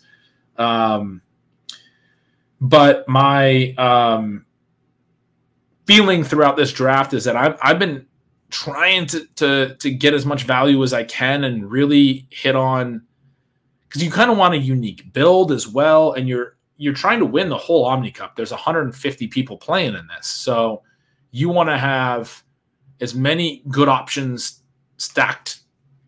You want to hit as big of a home run as you can in your draft, right? Same thing as we try to do in best ball drafts. The more you reach, the less likely you are to hit a complete home run with your draft. You want to let some value come to you so you can try to hit that complete home run and really dominate. I'm going to do that for now. And really dominate the actual draft and put yourself in a position to have a ton of total value. Having said that, the way my particular draft has gone, I still feel like I've put together a team that has enough total value. We can get enough 80s and this and that. And I'm playing the cliffs and tiers like Lawrence was saying, but I'm not beating ADP. I've been like basically reaching on a few guys. I'm going to be probably slightly below average in terms of total ADP value, even though I have a pretty good grasp of all the different ADPs. But some of that's because like some of the ADPs I don't think are right. And so if we go back actually to this, like, some of the ones that I passed on, like Connecticut Huskies fell in mine. I think it was the low. It was the low. The low is 50. That comes out of my league 16. I had multiple shots to take them, but I just told you guys how like I don't like to take a college basketball team early. I've been burned on that a lot. I think that the UConn Huskies are one of the best bets to win the college basketball title, but they're also a decent bet to get upset early, or even just lose a competitive game in the Sweet 16, because every team in college basketball is at risk of that. Once you get to the Sweet 16, you're talking about tough games. And, if the other teams in their bracket take care of business and are playing well also, you can get to some matchups in the Sweet 16 that are like, man, this should have been a Final Four game, and your team just loses. And it's not even really their fault necessarily. They don't make the Final 8, they get 0 points. So that was one, in mine. Again, to Lawrence's point, like Florida's another one that went kind of late. I didn't want to take the favorite in NHL. They went, I guess 49th isn't that late, but a little bit behind their ADP in mine. Some of the sports that I didn't want to be prioritizing were sliding in my draft is the headline. Texas Longhorns went 57th in mine, 11 picks behind ADP. I wasn't going to take a college football team that early, especially not Steve Sarkisian's Texas Longhorns. We don't like him around here in UW. So anyway, I completely agree with Lawrence's point. When the sports that are falling are not the sports that you actually want or fit your build, it's sort of similar to like, oh, hey, running backs are falling. Well, just keep taking receivers. Like, you're going to get hit by the avalanche in the sports that you don't want to get hit by the avalanche in. If you try to bob and weave and pick up falling value in a sport like college basketball or something that you don't want to prioritize. Now, some of you guys might like have insight into why UConn is like a legit favorite, and then that's fine. Like, I mean, go take them. I just showed that I have taken, like, I took Georgia high. I've taken some of these teams high before, so it's not something that I'm like dogging. Jake says, just want to say the league's awesome. Draft's such a fun puzzle. Yeah, I mean, that's what we've been talking about for an hour and 15 minutes. It is such a fun puzzle. I think we could do this for like 5 hours. I'm not going to do it for that much longer. Do really appreciate the nice comments. Appreciate your note, Donovan. Like the stream. By the way, I am going to do some more fantasy football stuff on the Stealing Signals stream. I did some in season for the Signals Gold subscribers. Really enjoyed that. We did them weekly all year. Really enjoyed the Q&As and some of that stuff. I like this format where I'm kind of talking with you guys in the comments and then kind of going off on some of my tangents, my stream of consciousness stuff that I like to do. And I want to do some of that for fantasy football as well, some solo stuff. So that will be coming, I think, in this offseason. Part of the reason I want to fire up this video was to just get myself moving in that direction. So, yeah, subscribe to the channel as well. Like the stream, subscribe, do whatever you do on YouTube. I don't know the platform that well. Love the Netherlands pick. We talked a little bit about this. How much of this is already baked into the futures odds? This must have been in relation to me talking about a lot of the paths that teams have and stuff like that. And this is a question I definitely ask myself, and it's a good one. The futures odds, though, are just to win. This is the thing that I've come to realize. This is one of these minor things that I probably have a little bit of an edge or some experience to help after 10 years of doing this. The futures odds are to win. They're not to make a long run, right? And so, like, yes, to some degree, having an easy path to make a long run is going to make it more likely that you could then get lucky in the semis, in the finals, and then win the whole title. I have found that it's not that baked into the futures odds, that you can start to dig into these things about, oh, this team might end up with a really easy path to the semis and get me 30 Omnifantasy points. But the odds aren't really reflective. I mean, because even if they make that run, I've looked at the odds at that point, and they're in the semifinals, they'll still wind up like 7-1 to win the title, even when there's only 4 teams left, because they're the clear long shot. And so, you know, some of these odds have them at like whatever, 14-1. Like Pakistan is, I don't know, 14-1, 12-1 or something right now. If they do make that run to the semifinals, they're still only going to come down to like 7-1. Maybe they'll be 6 or 5, but they're going to be the underdog even at that stage because they're going up against 3 other really dominant teams. They're going to play 2 of them and have to beat them both. And, I mean, again, UW football made a run to the college football semifinals and then had the longest odds, and they were like 650 or 700 going into the college football playoff. At that point, had really long odds still and beat Texas and actually had a chance to win. I mean, you could have got them at like plus 700 before the Sugar Bowl against Texas. And I think that was a smart bet because they won that game, and then they ended up losing, giving up a lot of points late to Michigan, but that was a 7-point game most of the second half. A lot of missed opportunities for UW in that game. Anyway, I do think the stuff about like odds to make a quarterfinal run or odds to potentially make the final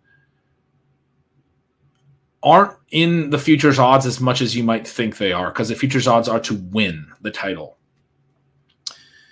Lawrence says he had Spain. They should be on the opposite side of the bracket. That's when we're talking about the Euro stuff. I didn't get to these comments yet. Consigliere says, I hate Friday in cricket. It happens to be the only sport I've ever watched and just did not like. My best buddy from Pakistan is still awful. T20 is better since there isn't the mid-bat pauses. I mean, look, I don't even watch cricket. To be honest with you, like some of these sports like NASCAR, I don't watch them. But it's still fun to like bet on stuff. So it's a good sport for Omni. It's got like no clear title, but it's got like some clear tiers, and like 7 can win in a unique format with the round robin and then the next round robin. I kind of loved when I dug into the odds. I wasn't going to add it necessarily. I had a buddy bugging me about it. And I dug in the odds. I was like, this is like, it adds some fun to the draft. It adds some strategy to the draft. How are you going to get an option in cricket? How early do you want to go for it? Like I took India in the second round of the Omni Cup. I just showed that. I do think the way to play it is probably to wait a little bit longer and hit like Pakistan if you can, right? Like somebody a little bit further down in that top 7. Golf and tennis are punts for me most of the time. That's sort of how I feel, although men's tennis I've definitely taken early, really early. And women's tennis I took early, but it was a little bit more of a crapshoot last year and the first year we did it than I expected. College basketball too, usually unless a quality favorite slides. I know Tennessee later this year. Did the same in NBA, grabbed a sliding Knicks while already having the Suns. Yeah, NBA is one that I've been pushing, but I don't think that's necessarily right. I just haven't. I mentioned I think I should have taken the Celtics in the second round, but I do feel like the top of the NBA is less predictable this year than it was 5 years ago. I mean, you like for a stretch, it was like LeBron's going to make the finals every year, and also Golden State's going to make the finals every year. And for a little bit, it was like clear that it was going to be LeBron versus Golden State for like a couple seasons. And that didn't happen every year, but it was close. The Golden State was so dominant for a stretch there that I remember one year in my big 16-person league I was talking about, somebody took them 101 and got the 80 out of it. But it was kind of crazy to do that because Djokovic was, the 101 or there was some other options. We had, I think, like the Women's World Cup that year in the U.S. for the Women's World Cup were, really strong odds. And somebody was like bypassed both of those and was like, I'm going to take the Warriors. And they paid off on that. NBA's obviously come a long way since then. The Warriors have fallen off. LeBron has gotten old. Last year we had the Nuggets make their run. We've had the Bucks make a title run. The Heat came out of the East. They upset the Celtics, and they did what the Florida Panthers did. And in hockey, they upset the 1 seed and then went all the way to the title. So it does feel like there's like a lot of teams that can win, no clear favorite, and it's not, but it's like 14 teams that can win, or maybe only 12. And so that does fit everything I was saying about like the NHL and some of those other sports where it does make sense to be flexing in. It does make sense to be grabbing. Like I don't know why I've pushed NBA as far as I have. It's one that, like I said, I don't think I'm a perfect expert in all this stuff. I've been sharing a lot of thoughts about the sports that I feel like I have a little bit of an edge in. NBA is one that I don't watch a lot. I don't know a lot about, and I'm not really ever comfortable at any point picking because I don't even know who's healthy and stuff like that. Like I was looking at how the 76ers have lower odds and because Embiid's out.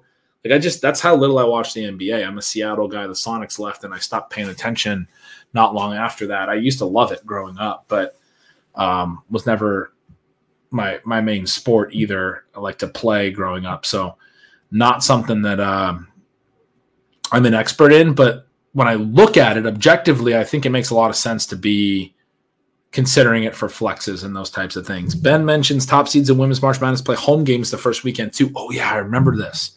I actually thought about this. I was going to look it up, didn't look it up, but I do remember seeing this last year, like watching a little bit of the tournament. That's helpful, obviously, for them to be able to advance. You had to win the first 3 games, but they could potentially play home and home the first 2. Makes it a lot easier to get to the Elite 8.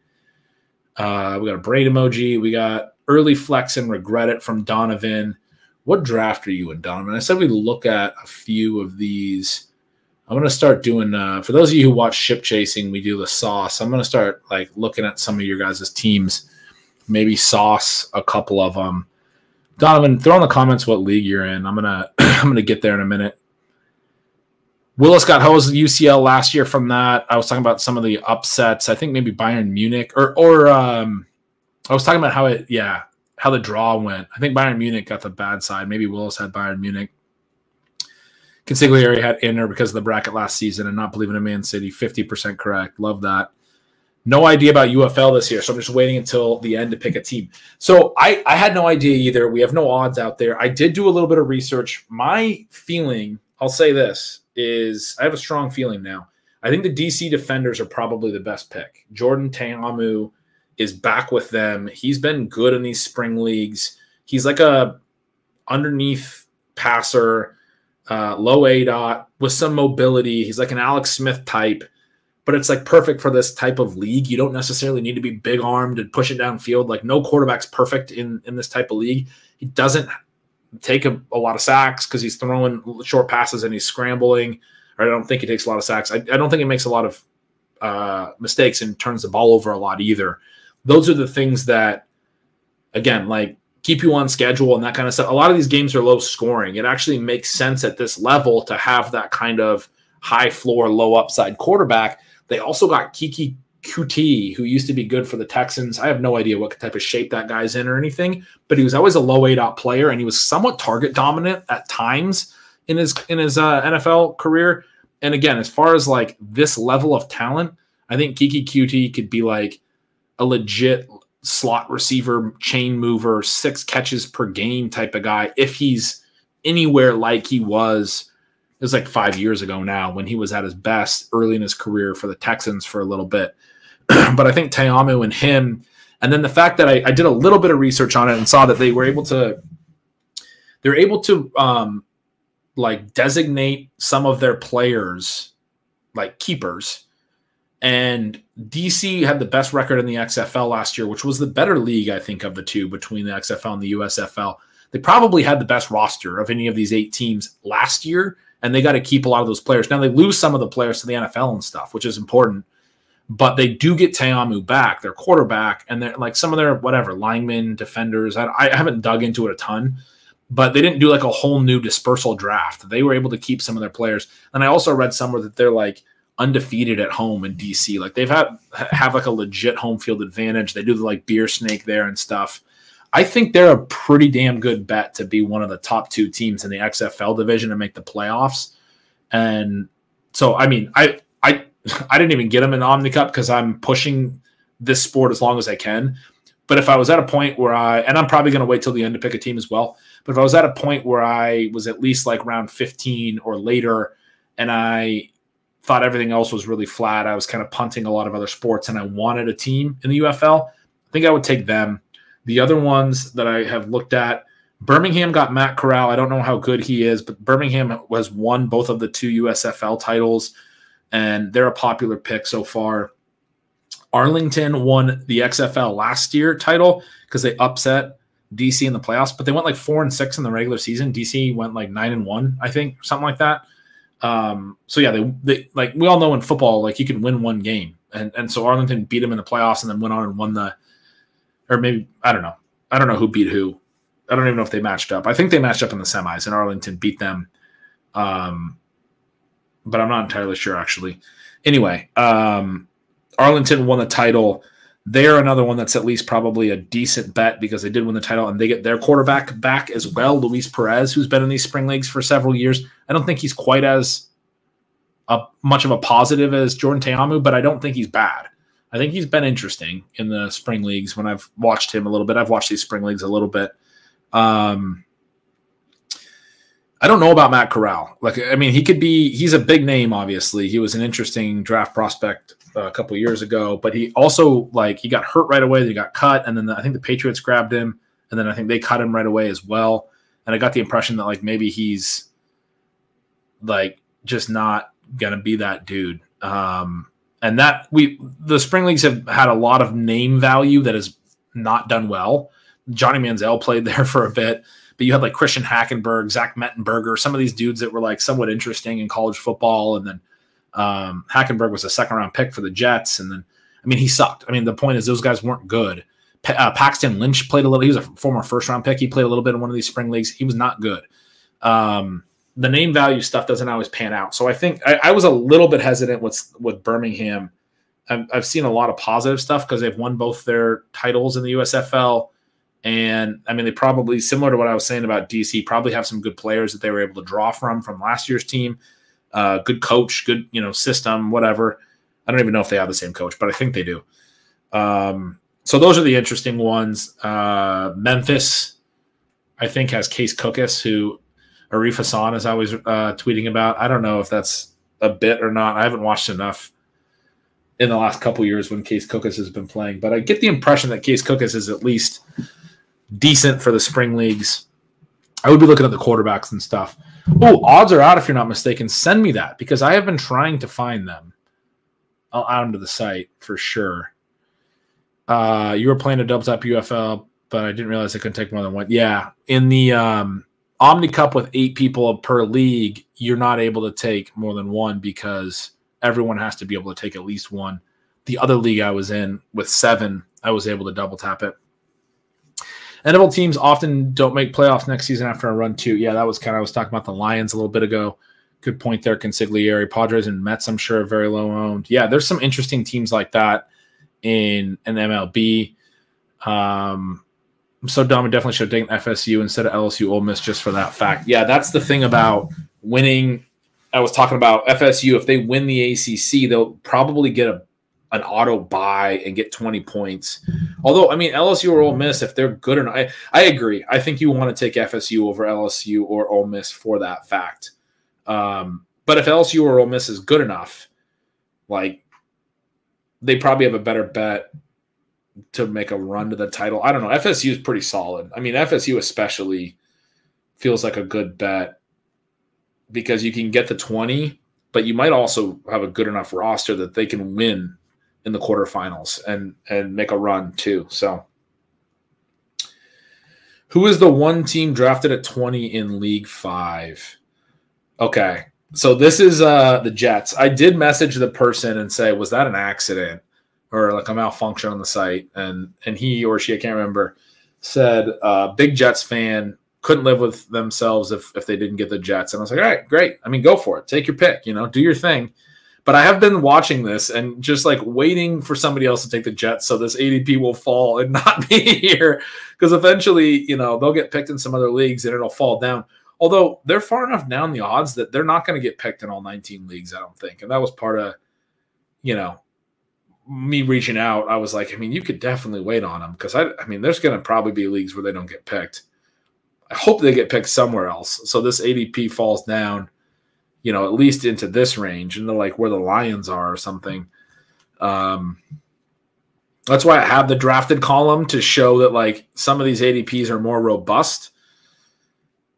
This one's not the most robust ADP. That's just one person, and every other league is still available. I was going to talk a little bit about ADP. Oh, I guess I kind of did. I want to talk a little bit about like the Connecticut Huskies, some of these. But I mean, some of these are really fun too, like the Panthers. This is one of the things I love about Omnifantasy. I want to point out the Panthers went as high as 8, went as low as 72, but they also went 9 in this league here in League 14. So it's like, it's not like it was just one person was crazy on them. 2 people at the 8-9 turn thought they were worth a first, second round pick. But then also there's a league where they didn't go until 72, More commonly, they seem to be in like the 3rd, 4th, 5th, whatever. I guess these are 18 drafts, so 5th, 6th, whatever round. But you see some of these really wide ranges in just a sample of just 19 drafts. And part of that's because of the point Lawrence made earlier about it's a little bit about the dynamics in the different leagues where or the different, our different drafts, the different 19 drafts, especially like as you get down into these ranges where, the one where Columbus Crew goes 100, I would guess probably a lot of the MLS teams went a little lower in League One. And where they went 43, probably some other MLS teams went a little bit higher, right? Like that was just an MLS thirsty draft. And you're going to get, I think, that kind of variance from league to league. And you want to bob and weave with that. You do want to play your draft to a certain degree. So I don't even necessarily think in some cases where you wind up on the high side of ADP, if you're hitting the last of a cliff in that league and you wanted to get something in that league high, and you're going to get a really great price on a different sport, or that it's flat on a different sport, or you think the market is just misvaluing an option in a different sport, and you're not necessarily going to get a great price, but you're going to get a good pick later, then, go for it. Make your picks in that way. So, the draft stuff is fascinating. You reach, I teach. That's right, Wells.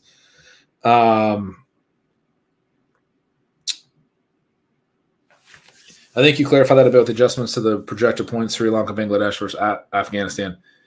That was the pass through the brackets. So this gets back to Jordan's earlier comment where I was wondering how much of this is baked into the futures odds. I'm still catching up on the comments. Sorry, guys. Consigliere says, I'm a Clippers fan. I get free ADP value every draft. Exactly. This is what I was just talking about.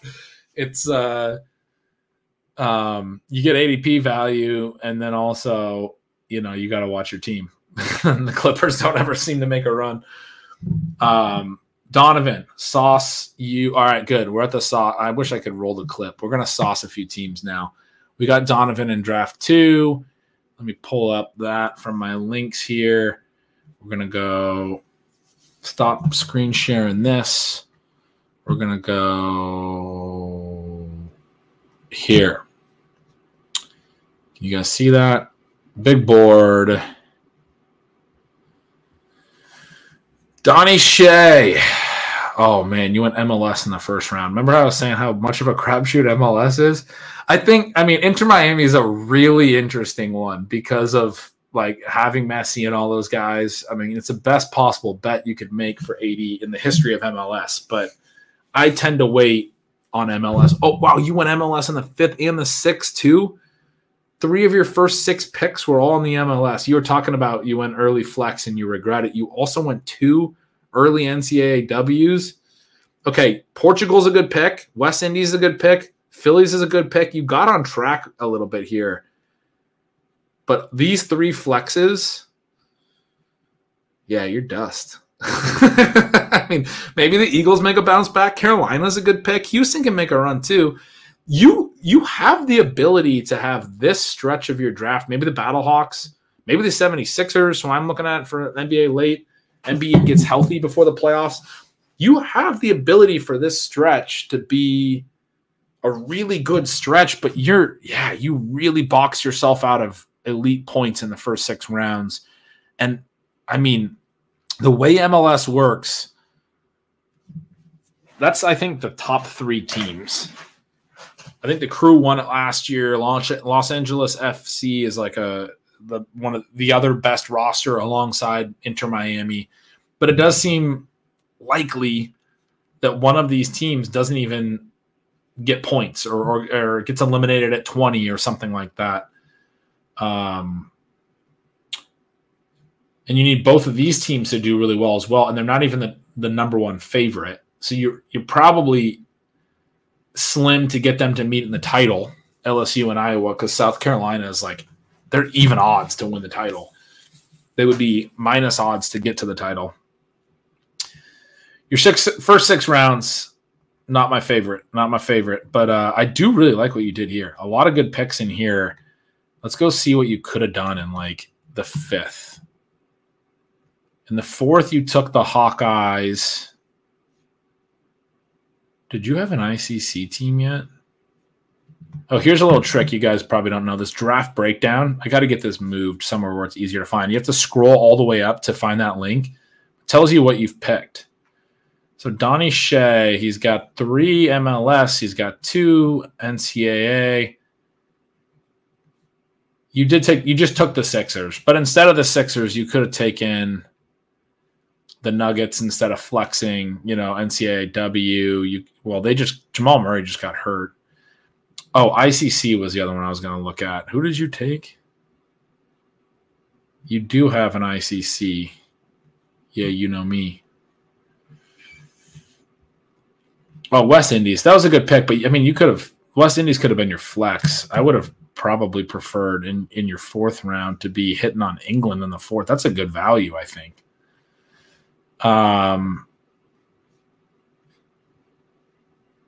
5th round, you could have done a lot of stuff. Yankees. 6th round, you took the Crew. Could have been hit on some of these. Corey Goff is one I wanted. Coco Goff. I was bummed not to get her. Yeah, it's tricky. Those rounds are tricky. 5, 6, 7. I mentioned I didn't really like mine either.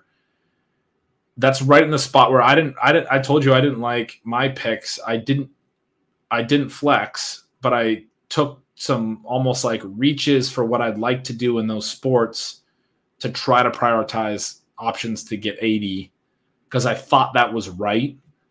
But, I don't know. I don't know if it is right. Sauce it. You got sauced. Draft 15, we got Jordan. That's one of our slow drafts. I'm sorry to those of you that actually care that have had to deal with the slow drafts. What do we got? Is it Jordan Glenn or just Jordan? Just Jordan. Celtics. Iga Swiatek, I didn't know about her. I had her in a couple drafts last year. I went heavy on the high-end tennis options last year and got kind of burned because I did have Sabalenka in a couple and she won the 80, but Swiatek only got 30. Rybakina did terrible, and they were the big three. Jesus. Drink your water bottle much? Anyway, love the England pick. Bayern Munich's an interesting one. We didn't talk a lot about Champions League, but the first leg's already been played. I don't know if you know this, Jordan, but Bayern Munich lost 1-0. And so they're at real risk of not advancing. If they advance, before that first leg was played, they had the second best odds. If they advance, they're a real good bet to get 80. And I think they're a good upside swing for Omni Cup because you want a team that can potentially dominate and win the title. But they have to overcome a 1-0 deficit because they lost in the first match. They played 2 matches. They probably will overcome that, but it's a risky pick that they're down 1-0 right now in their 2-leg tie, it's called, which is confusing. That just means they play 2 games, a tie. Not that they tied in any kind of way.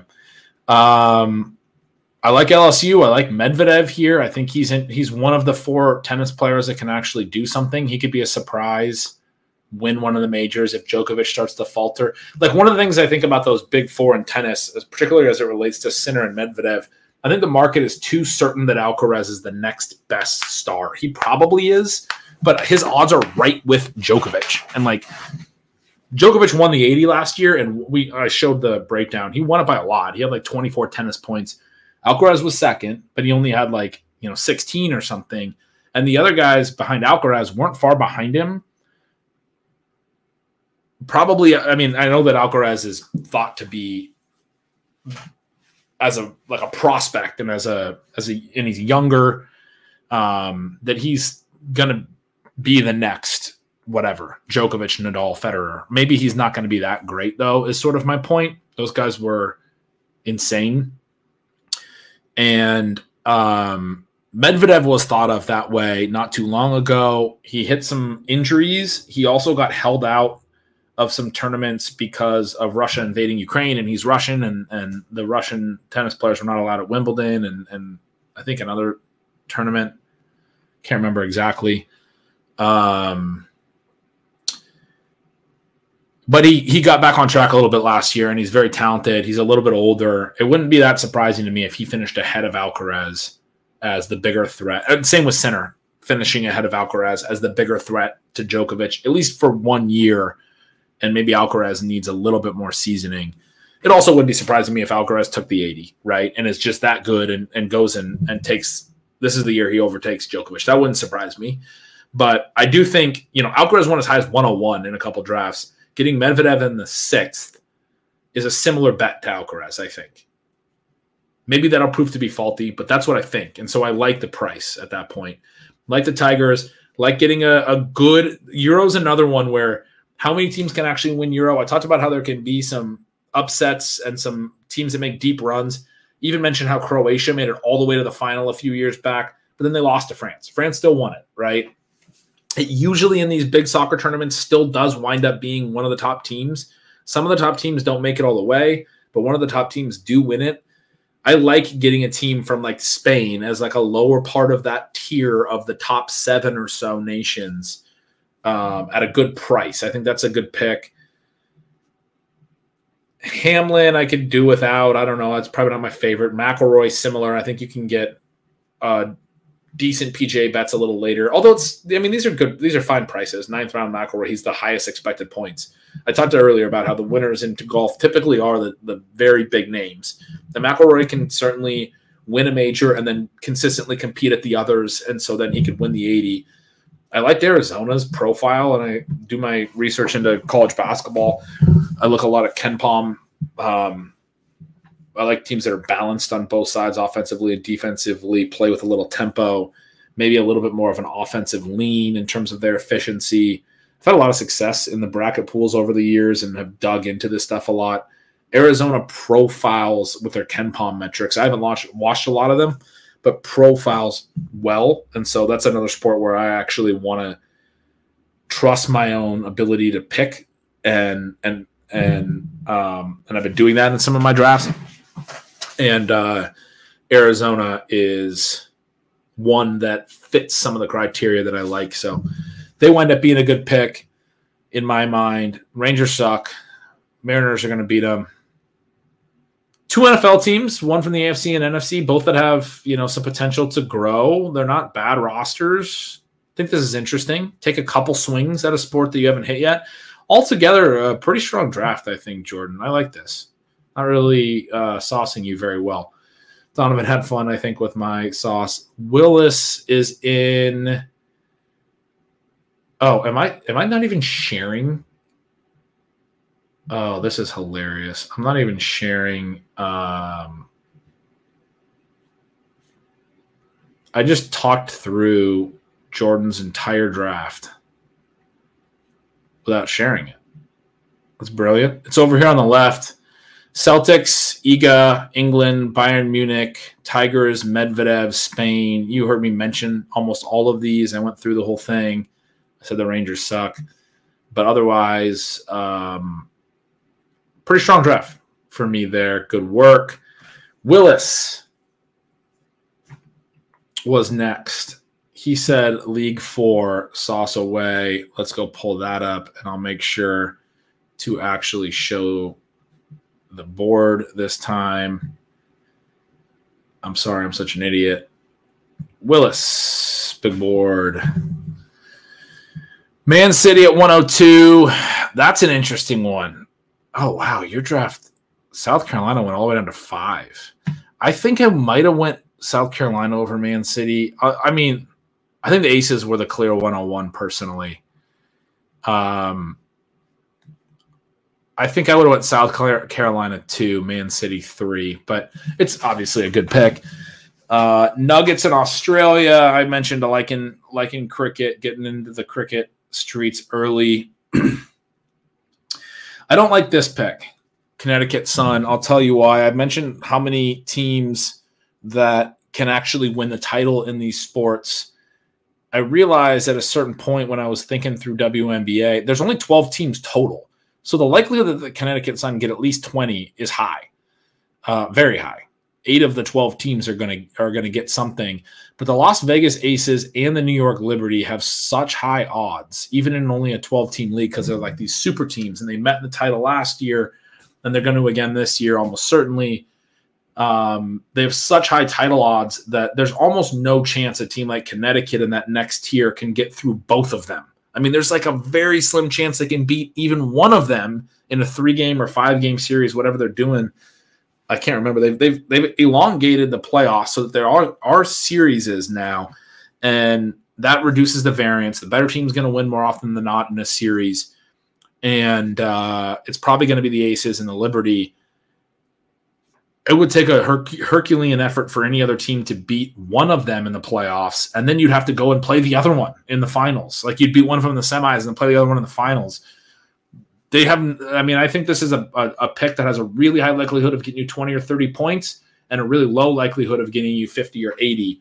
And it's too early for me to take them at 502. And you're like, it's similar to what I was talking about with Zverev. I did that late. I don't want to do that in the 5th round. I want to be seeking 80-point picks in the 5th personally. But I do really like these first 4 picks. I like the Astros swing. I mean, you're getting into the range where it makes some sense to go after a high upside MLB team. I mentioned on Donnie's that I don't love the early MLS picks, but I mean, Los Angeles FC is one of the better teams on paper. So, and 7th round's not like super early. Edmonton, I'm totally fine with going NHL at this point. You hit an NCAA team a little earlier maybe than I would like. Cowboys, a little bit of faith there, and Dak turning it around. Belgium is an interesting pick here. We went through the Euro pools. I think Belgium has a pretty safe group to advance out of and could be in a decent spot in the next round. Logano I took in one of my drafts. Hovland is a nice price at 13. He's like the 4th highest odds of all golfers. You get a flex at basketball. I mentioned not loving the flex at basketball, but I think the Jayhawks are probably a little bit undervalued because they've had some regular season losses relative to their true talent. I mean, they always recruit well. They have a good team. Blue Jays are a good pick. Tsitsopis is a good pick here. Very similar to my Zverev pick I was talking about. LSU Tigers here. You mentioned if you could do that back, you would probably take Florida State based on some of the stuff we were talking about. It looks like Florida State went 1706, a couple picks after. Good draft. Good draft. Just don't love the Connecticut Sun pick, but all the rest of them, don't necessarily love the MLS, don't necessarily love UNC here when you could get Kansas here. But I think a lot of these other picks are good, and there's definitely room to stack 80s. If you hit on some of these earlies, you could hit on Edmonton, like we talked about, like an NHL team in the 8th round can win the title. Los Angeles FC can win it as well. North Carolina could win it. You certainly have given yourself enough outs to win titles, other than I think these guys aren't going to be winning the WNBA title. Everything else looks strong. Where was that comment? Odds are out now for UFL as of today. I got to get those on the site. DC Defenders have the snake easy pick. That's what I was talking about. Didn't see odds yesterday, so of course they came out today. Only 4 UFL teams left. Yeah, Jacob said the same thing. Also lets you root for the beer staff. I'm in with the beer staff for sure. Might go with the San Antonio Brahmas for destroying. Let's go look at the UFL odds. Where are they, guys? Are they on? I'm not seeing them on DraftKings. Let's just go Google UFL futures odds.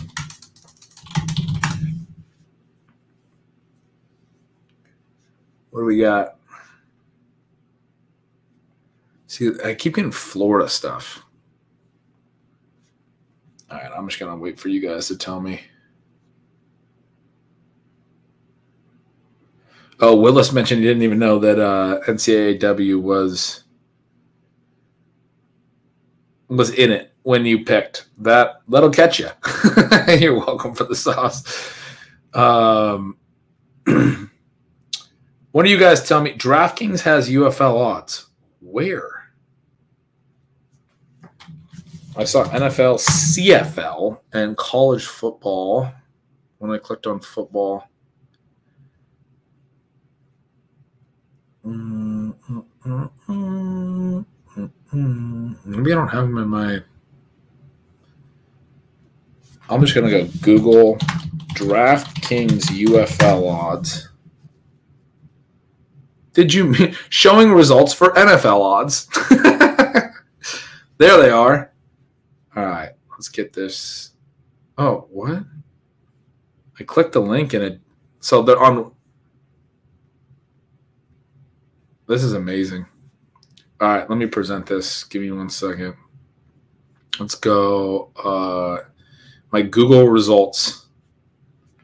I have a list of them. First, I got, did you mean DraftKings NFL odds, which I already undid their immediate thing. A list of them, but when I click on it, they're already not listed on DraftKings anymore. It takes me to all football, and all they have is CFL, college, and NFL. However, because Google has this,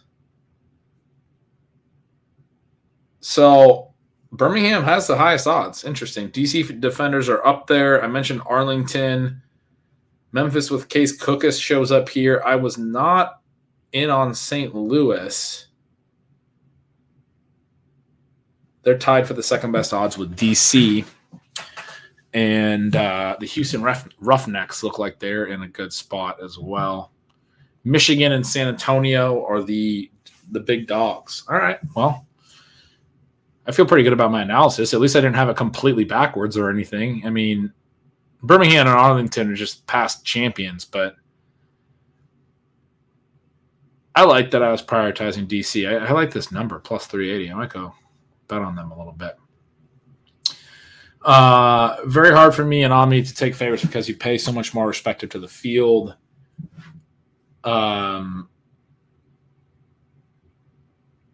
Like in what sport? What do you mean? You have to take a favorite in the first round at some point. I mean, it's kind of like the draft structure kind of layers it out. So I don't know that I totally understand what we're saying here. DraftKings has UFL odds not showing up in my state. Maybe that's what I'm running into. Can we get a breakdown of all teams only taken in one league? Well, we're not done yet. I mentioned the Jets. I mean, yeah, I'll do this, but I don't know how much fun it's going to be. But I'm down for whatever. So I put a conditional format that will highlight in yellow the ones that we're only taking in one team. I talked about the Jets. I'm just hoping that their ADP comes down. I do think the Jets are like a fun play with Aaron Rodgers back, Garrett Wilson, Breece Hall. Like, I still think, like, a lot of people want Robert Saleh fired. I still think Robert Saleh is a pretty good defensive coach. The Jets defense was incredible this year. I think if Aaron Rodgers stays healthy, the Jets are good. Like, they have a good year. Garrett Wilson was going to have a strong year. Breece Hall looked good. They do need to, work on their offensive line a little bit, but I don't think you fire Saleh, who put together a strong defense. Although I think he made terrible decisions with the quarterback position all year. Like, I thought they should have tried as many different things as they could have tried at QB. I wrote about this a ton, stealing signals. And early in the year, you can't just let Zach Wilson play all year. You know what you have there. It's a waste of a good defense and a potentially competitive season if you can hit on, anything, which, like, the Bengals wound up hitting on Jake Browning. Joshua Dobbs was an example. A few years back, you had the Eagles, Nick Foles, they go to the Super Bowl. They win the NFC Championship over Case Keenum, who took the Minnesota Vikings to an NFC Championship. Like, sometimes these journeyman backups hit. Like, they should have been on the phone before the trade deadline trying to find those types of quarterbacks, trying to find multiple. And you can find them reasonably cheap, not necessarily if they're in a stable backup job, but I wrote about a lot of names they should have tried. I thought that was all stupid. I don't think you fire him for it. Number one, because I don't think it was really his decision. If I had to guess, I think Woody Johnson was like, no, we're not going to do that because we already made all these promises to Aaron Rodgers, and we don't want to create controversy. Like, they basically just gave up on their season when Aaron Rodgers got hurt because they wanted to think about 2024, and they didn't want somebody else to have success and create some kind of controversy that's like, oh, well, we got to play that other guy. I think that's dumb, but I don't think you fire Saleh like a lot of people wanted, because I do think Saleh is a good coach, and I think there's reason to be optimistic about the Jets. I honestly think they're an interesting late-round pick. Looks like the next one is Hideki Matsuyama. Has gone 86. Somebody really liked him. I would have waited a little longer to try to take him, which, I mean, is evident by the fact that he's only been picked in one league. But if you have a preference in golf, like, he could go, I mean, there's sports like that, your guy can go at any time. So I don't mind locking that person in if you want to lock them in. I don't know anything about women's college basketball, but somebody's a big Notre Dame Fighting Irish fan. I mean, most of these are like, they're fans of the team. People just want to have them on their Omni team. And I get that. Like, take them. You don't want someone else to accidentally draft them. Andre Rublev, he actually finished with 20 points in Omni a couple years ago. He's been an okay tennis player that his odds to win tournaments are very low, but he could be another one of those consistent guys that could sneak into the 20-point tier. I saw Tyler Reddick's odds were, I think, decent. Like, he's in a tier with some of these other – he's probably not that different than Logano and Truex in terms of real odds. Croatia talked about them a little bit, but their main guy that was a stud a couple years ago, Luka Modric, is, I think, out. He's like done now. He's too old. Cam Smith, I mean, yeah, it doesn't look like most of these other ones are just, we're getting to the late stages. Like, yeah, maybe it's a little bit of a reach, but we're outside pick 100, He's only been drafted once, but he's outside pick 100. Like, every other option around them has a high pick that's better than that's higher than 100, you know? So it's not that crazy, I guess, is my point. These guys are going to fall down in average ADP a little bit, but like somebody liked them. And once you get past pick 100, go for it. So anyway,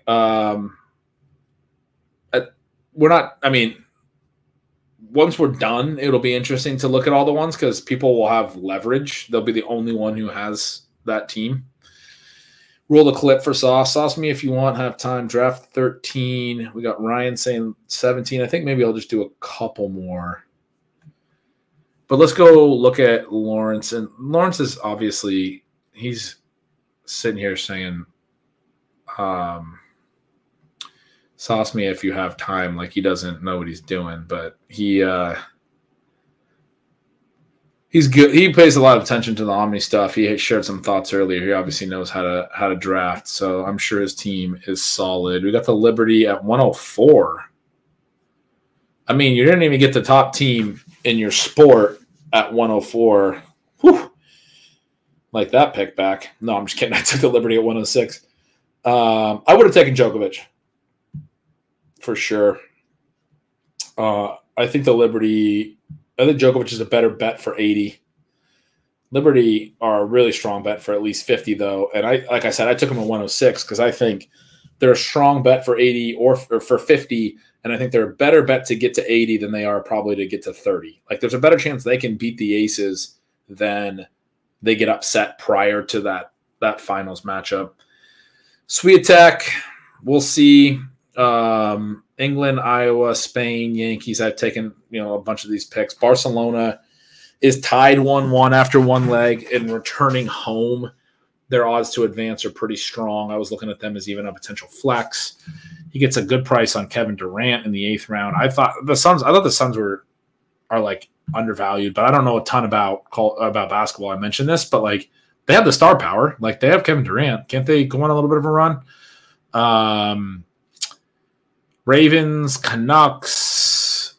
I think the Ravens are probably not a great pick. This isn't like really expensive, but they were the number 1 seed this year and still didn't make it.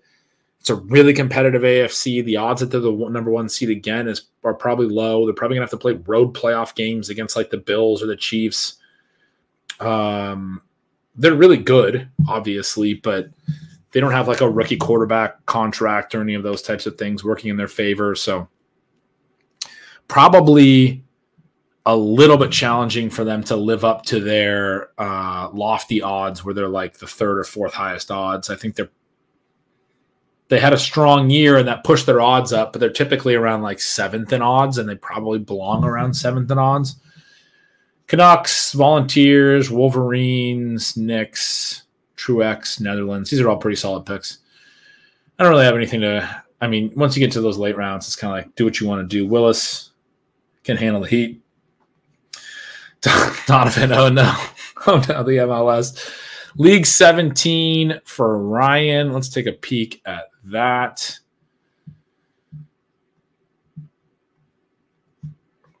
What do we got here? Ryan.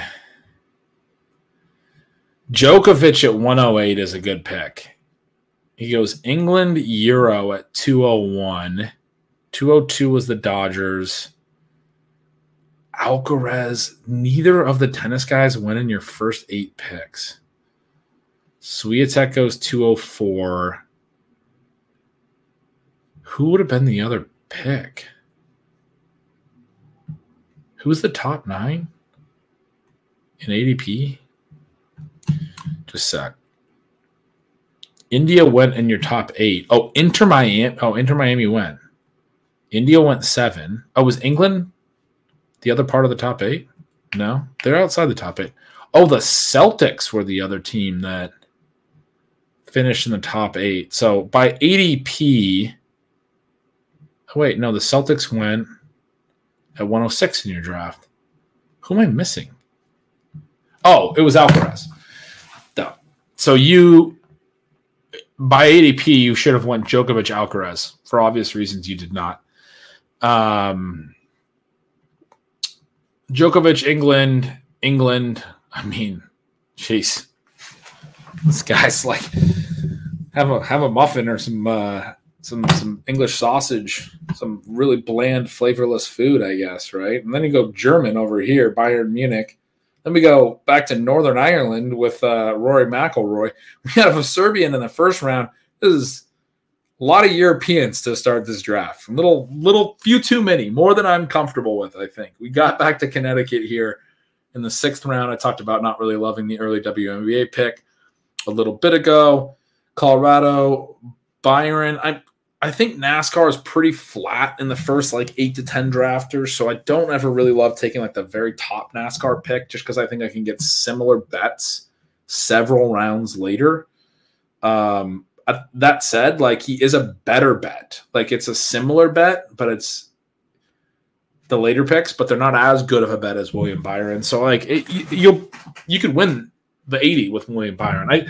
Some of these ones that have sort of flat tiers, but not totally flat tiers, like golf is like this.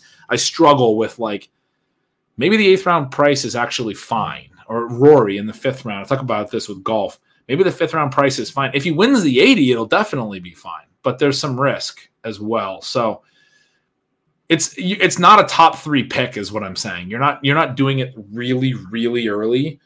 508, it's the last pick of the 5th round. It might as well have been 601, right? If you win the 80 with these guys, these picks, you're going to be fine. You're going to be glad you took them there. And I do sometimes take golfers and NASCAR drivers in these ranges of Omni drafts some years. Kind of depends on, what I like in those ranges. Colorado feels like a good pick. Alabama and the Suns I've talked positively about both already on this stream. Madrid, what's Madrid's deal? Atletico Madrid, Champions League. What did they do in the first leg? They lost to Inter 1-0 in the first leg. So Inter is the pretty heavy favorite to advance.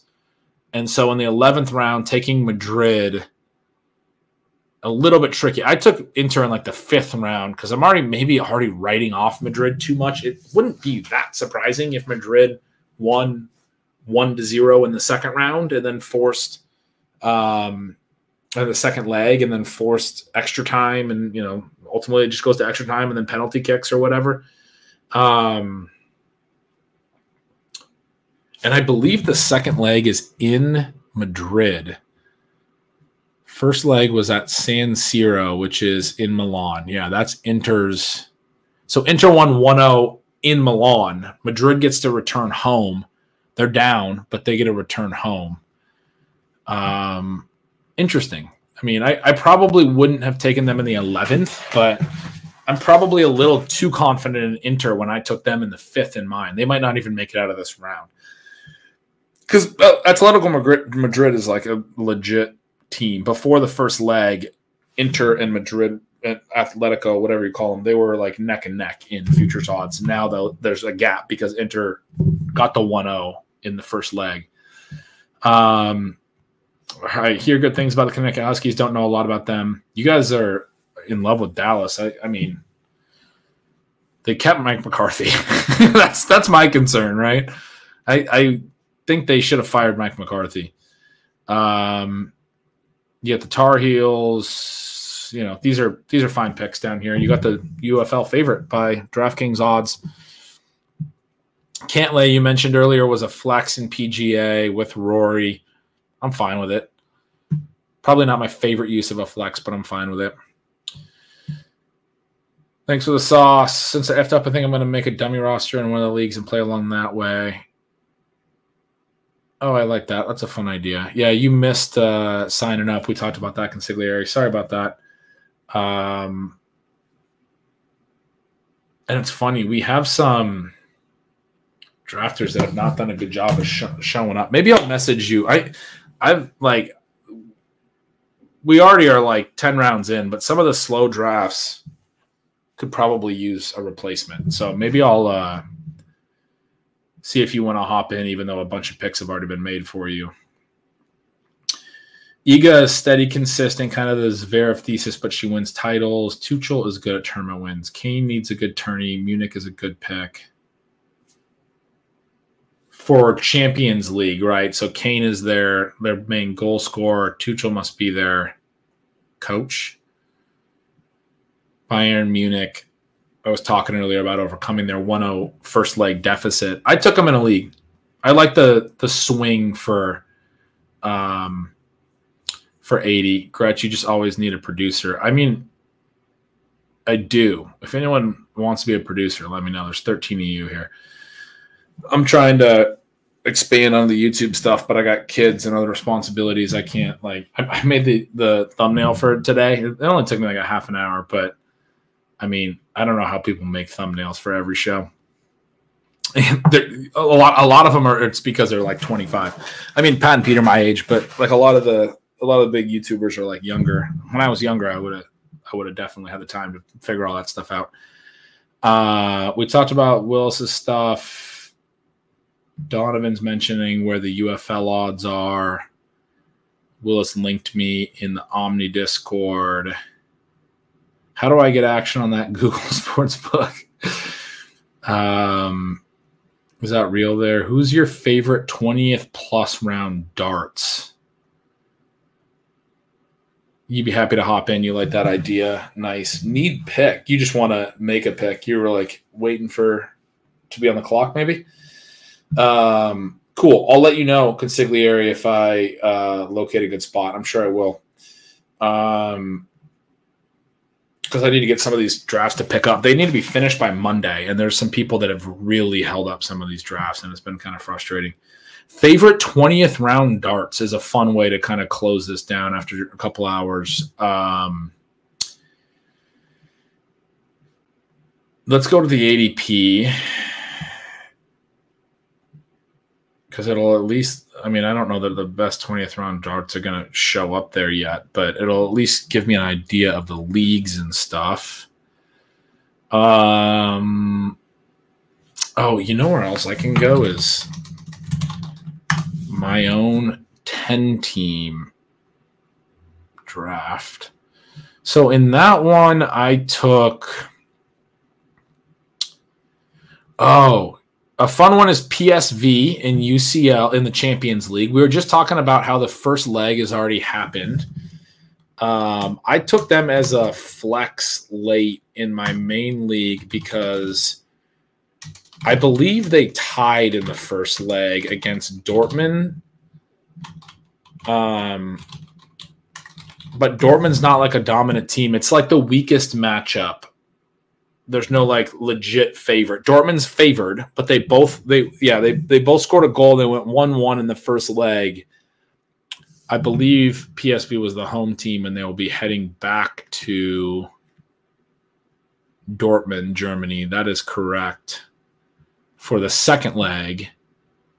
But PSV can go like super, super late and has a legit shot to get 20 points. They're basically a coin flip. Like their odds to advance are I think they're like plus 170. I mean, they're not great, but they're not terrible. So anyway, I took them as a flex. I think MLS picks can be interesting. 20th plus round ones. I don't really know how to research the MLS well, but I found like a couple sites that like write season previews and kind of just trusted the ones that were saying, that gave me like a synopsis and said, you know, this is what their upside is.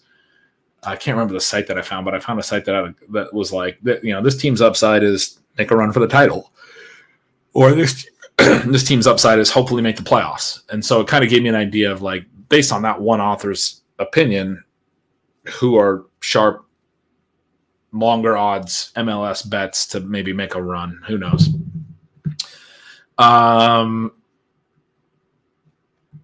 Most of my late round picks in this draft are so a lot of what I do in the 20th round is I wind up punting leagues. So my last three picks in my main draft were men's tennis, women's tennis, and college football. And I was talking earlier about how when there's a lot of options, if I don't get, especially if I don't get like one of the favorites, like if I don't get Georgia in college football or I don't get Djokovic, I'm going to just probably punt that sport and legit punt it, like take it at the very end. And so my last 3 picks were filling needs. I hit my flexes in the like round 12 to round 16, 18 range and get good flexes usually. So there's not really a lot of like, because I don't want 20th plus round dart throws. I think that's where it gets tricky. You get that late. Having said that, like if you're in a small enough league, I definitely really like the Texans price. Like they have a QB on a rookie contract. They were really good this year. I think CJ Stroud's definitely poised to be good and take a step forward. We saw the Bengals in Joe Burrow's rookie contract not just become competitive in the AFC, but propel to where they won the AFC. And then the next year they made the AFC conference championship. And now they're going to have to pay some of their guys, and it's going to get trickier for the Bengals. That rookie window is really where you can maximize, you know? And so it would, like, I was just talking about being concerned about the Ravens a little bit because like they did pay Lamar Jackson a lot of money. It is a little bit trickier at a certain point. Like I think the dynamics of the NFL are such that the Texans are a reasonable bet to make as long of a, you know, to make an AFC playoff run relative to the Ravens. I was almost going to say they're a better bet, but like the odds suggest they're twice as long odds, but I think they're like basically equal. The Texans are to the Ravens, who I think are probably a little overpriced. And they're even behind like the Dolphins. Like I like the Dolphins, but the Dolphins are probably going to pay Tua, and it's going to make things a little trickier for them. And Tua's probably not good enough to really provide a ton of surplus value with that contract. I don't know. I don't know about the Dolphins, but I mean, I think they're at least interesting, but I don't know if I think that they have the upside. I think the Texans have the upside. That's sort of the point. It's like, yeah, they could fail, but they have the upside to propel right up to where they're like, you know, using their cap space wisely. Now, it is interesting. It's the cap space is the cap number jumped a lot higher than people thought. So the cap space isn't as beneficial because teams have more cap space than they were planning for, and it's going to make things like some free agents are going to get big contracts, but also it's going to make it easier to fill in your holes. I think in the free agent market, it's not just an equivalent rise where like, oh, well, isn't it going to be, you know, harder for everyone? Like, not really. I mean, I saw some really sharp analyses that people were pointing out that the teams that saved cap space or are in like the Texans example have a rookie contract, QB contract. So that's one of their big advantages. They have cap space. They can add veterans. They get hurt by the fact that the salary cap increased by so much more than expected. The teams that don't have any cap space get the benefit because suddenly they actually have a little bit of flexibility when they shouldn't have had any. And the teams that should have had a ton of flexibility, part of the advantage they have is that other teams don't have flexibility.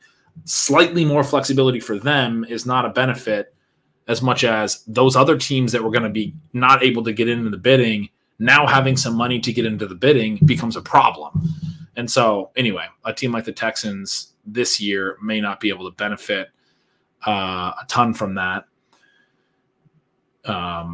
longer term trend of rookie QB contracts being really helpful in NFL sleeper picks and those types of things. But if you want to look for like this year's Texans, like I was looking, dude, I mean, you'd have to be in a deep league, but like the Commanders and the Patriots have some of the worst odds of any team, right? They're like 30th, 31st, but they're also picking in the top 3.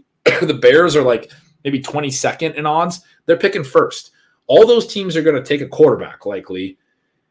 If one of those quarterbacks is CJ Stroud, like last year, the Texans were in the bottom 3 in odds at this time of year, I think, or they were close. Like even after they took Stroud, it was like, they're going to suck. They don't have anything else. They sucked the year prior. Like they had Davis Mills playing quarterback. At this time last year, it was like the Texans are garbage, even though they have the second pick. Like their roster's garbage. But they were able to draft Stroud, who was a massive hit. And to be fair, like probably none of the 3 quarterbacks in this year's class will be as good as Stroud was as a rookie because he just did something incredible this year. However, people think Caleb Williams is just that good, and maybe he can do that for the Bears or what have you. There's some options, I'm saying, for to be this year's Texans this year in the late rounds. So NFL is a sport that I would take some stabs at sometimes because I do think there's some plausibilities there. It would also be more like to this question about favorite 20th plus round darts. It would be more about the sport. So like MLB, I think you can take 20th round darts. Let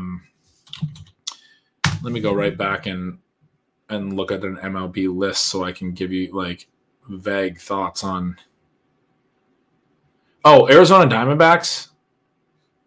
Stealing Bananas co-host Sean Siegel was an Arizona Diamondbacks fan. He's excited. They added Jock Peterson and Randall Grichuk, who are both good platoon advantage hitters, and the Diamondbacks use platoons to their advantage already.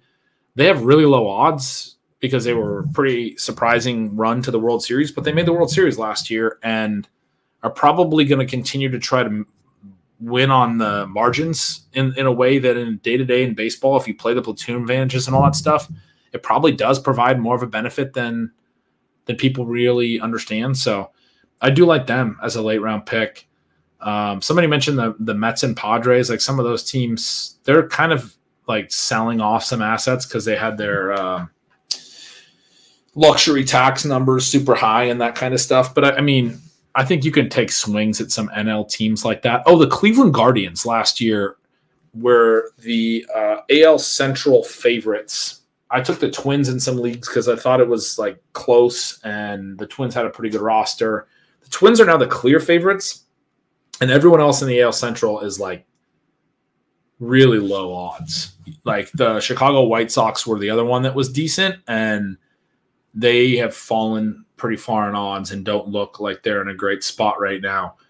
If you look at it, the Twins are the only team in current MLB odds from the AL Central. Let me just pull it up. Futures winner. The Twins have 20-1 odds to win the World Series. The next best team in the AL Central is actually the Detroit Tigers. They're 60-1, which is 1, 2, 3, 4, 5, 6, 7, 8, 9 times 2, 18. That's 19th highest in the league. Like very, very low. The Guardians come in at 70-1. The White Sox are at 250-1. The Royals are actually higher than that at 130-1. I think like just betting against the Twins is fair. And if you win your division, you don't get the automatic 20 points, but you do just have to win one wild card series at that point, and you get to host it. It's a 3-game series, and you get to host all 3 games. So the Guardians to go win the AL Central and then win a 3-game playoff series and make it to the next round is like that's what people thought they could do a year ago, and they had done it the year prior in 2022. They made they won the division, won their wild card series, and got 20 Omnifantasy points. I think their roster's a little bit weaker now, but they still have some of that talent. And again, the division is weak. You're kind of just betting against the Twins. You're betting on like the Twins having some health issues. And then it's like a pretty open division at that point. I don't think the Tigers are actually like that great. I'm going to pull up the Guardians roster. Yeah, so they have the Andres Gimenez guy, second baseman, who projects like as a 4.3 WAR player. He's good. Jose Ramirez is their superstar, 4.8 WAR guy. They still have Stephen Kwan. Ramon Laureano was another dude that's pretty solid. They have both Bo Naylor and Josh Naylor. I don't know which one of those guys I know, but I don't know the other one. I didn't realize there was 2 Naylors. Shane Bieber is still their ace.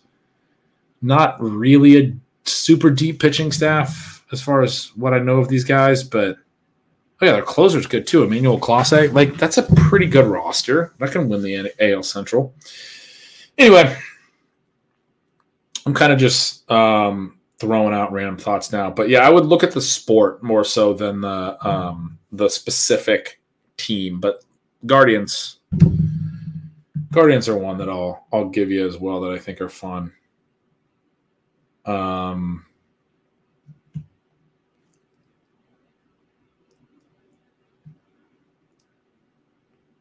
Sri Lanka or Bangladesh and ICC. I think I already mentioned them. I'm kind of like clicking through right now, trying to see if there's any other ones that stand out to me. But my Washington Huskies in college football, like they lost their coach, they lost their whole roster, but they like their new coach Jed Fish. I'm at least excited about it. I watched him film from Arizona's offense last year, and it's a intelligently designed offense. And then they retained the quarterback that was going to be their quarterback next year that was a transfer, and they got a transfer from Arizona that was like a freshman or had originally declared to Arizona or whatever. He decided to come to UW. And like their other freshman QB on their roster that was going to transfer out when DeBoer left decided not to. They have like 3 quarterback options, which I think more is better, right? Like gives you some potential if one of them's not great, what have you. I don't think UW's probably primed to contend this year, but they're going to the Big Ten, and all you really got to do is probably finish like 4th in the Big Ten, and you have a shot to make the college football playoff. I think their odds are probably lower than they should be. They're like way down the list. And I mean, they had a lot of turnover, but I don't know. You got to believe. You got to believe. All right, guys. Oh, yeah. Dante said, a few of my friends are doing Omni on their own and have made it even more degenerate by adding a ton of other sports. Nice. Yeah, I've gotten this message a lot of times. People wanted me to add stuff that I didn't have, or they want to change rules or things like that. So they've gone and created their own stuff, and I'm a huge fan, supporter of that. Go for it. Love it. Very cool. Jordan says, thank you. Great contest. Love it. Appreciate you guys. I'll probably do some fantasy football stuff on this channel over the next few months in the off season. Subscribe, whatever. Go subscribe at stealingsignals.substack.com.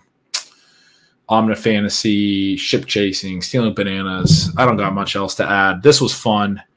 Good 2.5 hours talking Omnifantasy with my guys. Peace.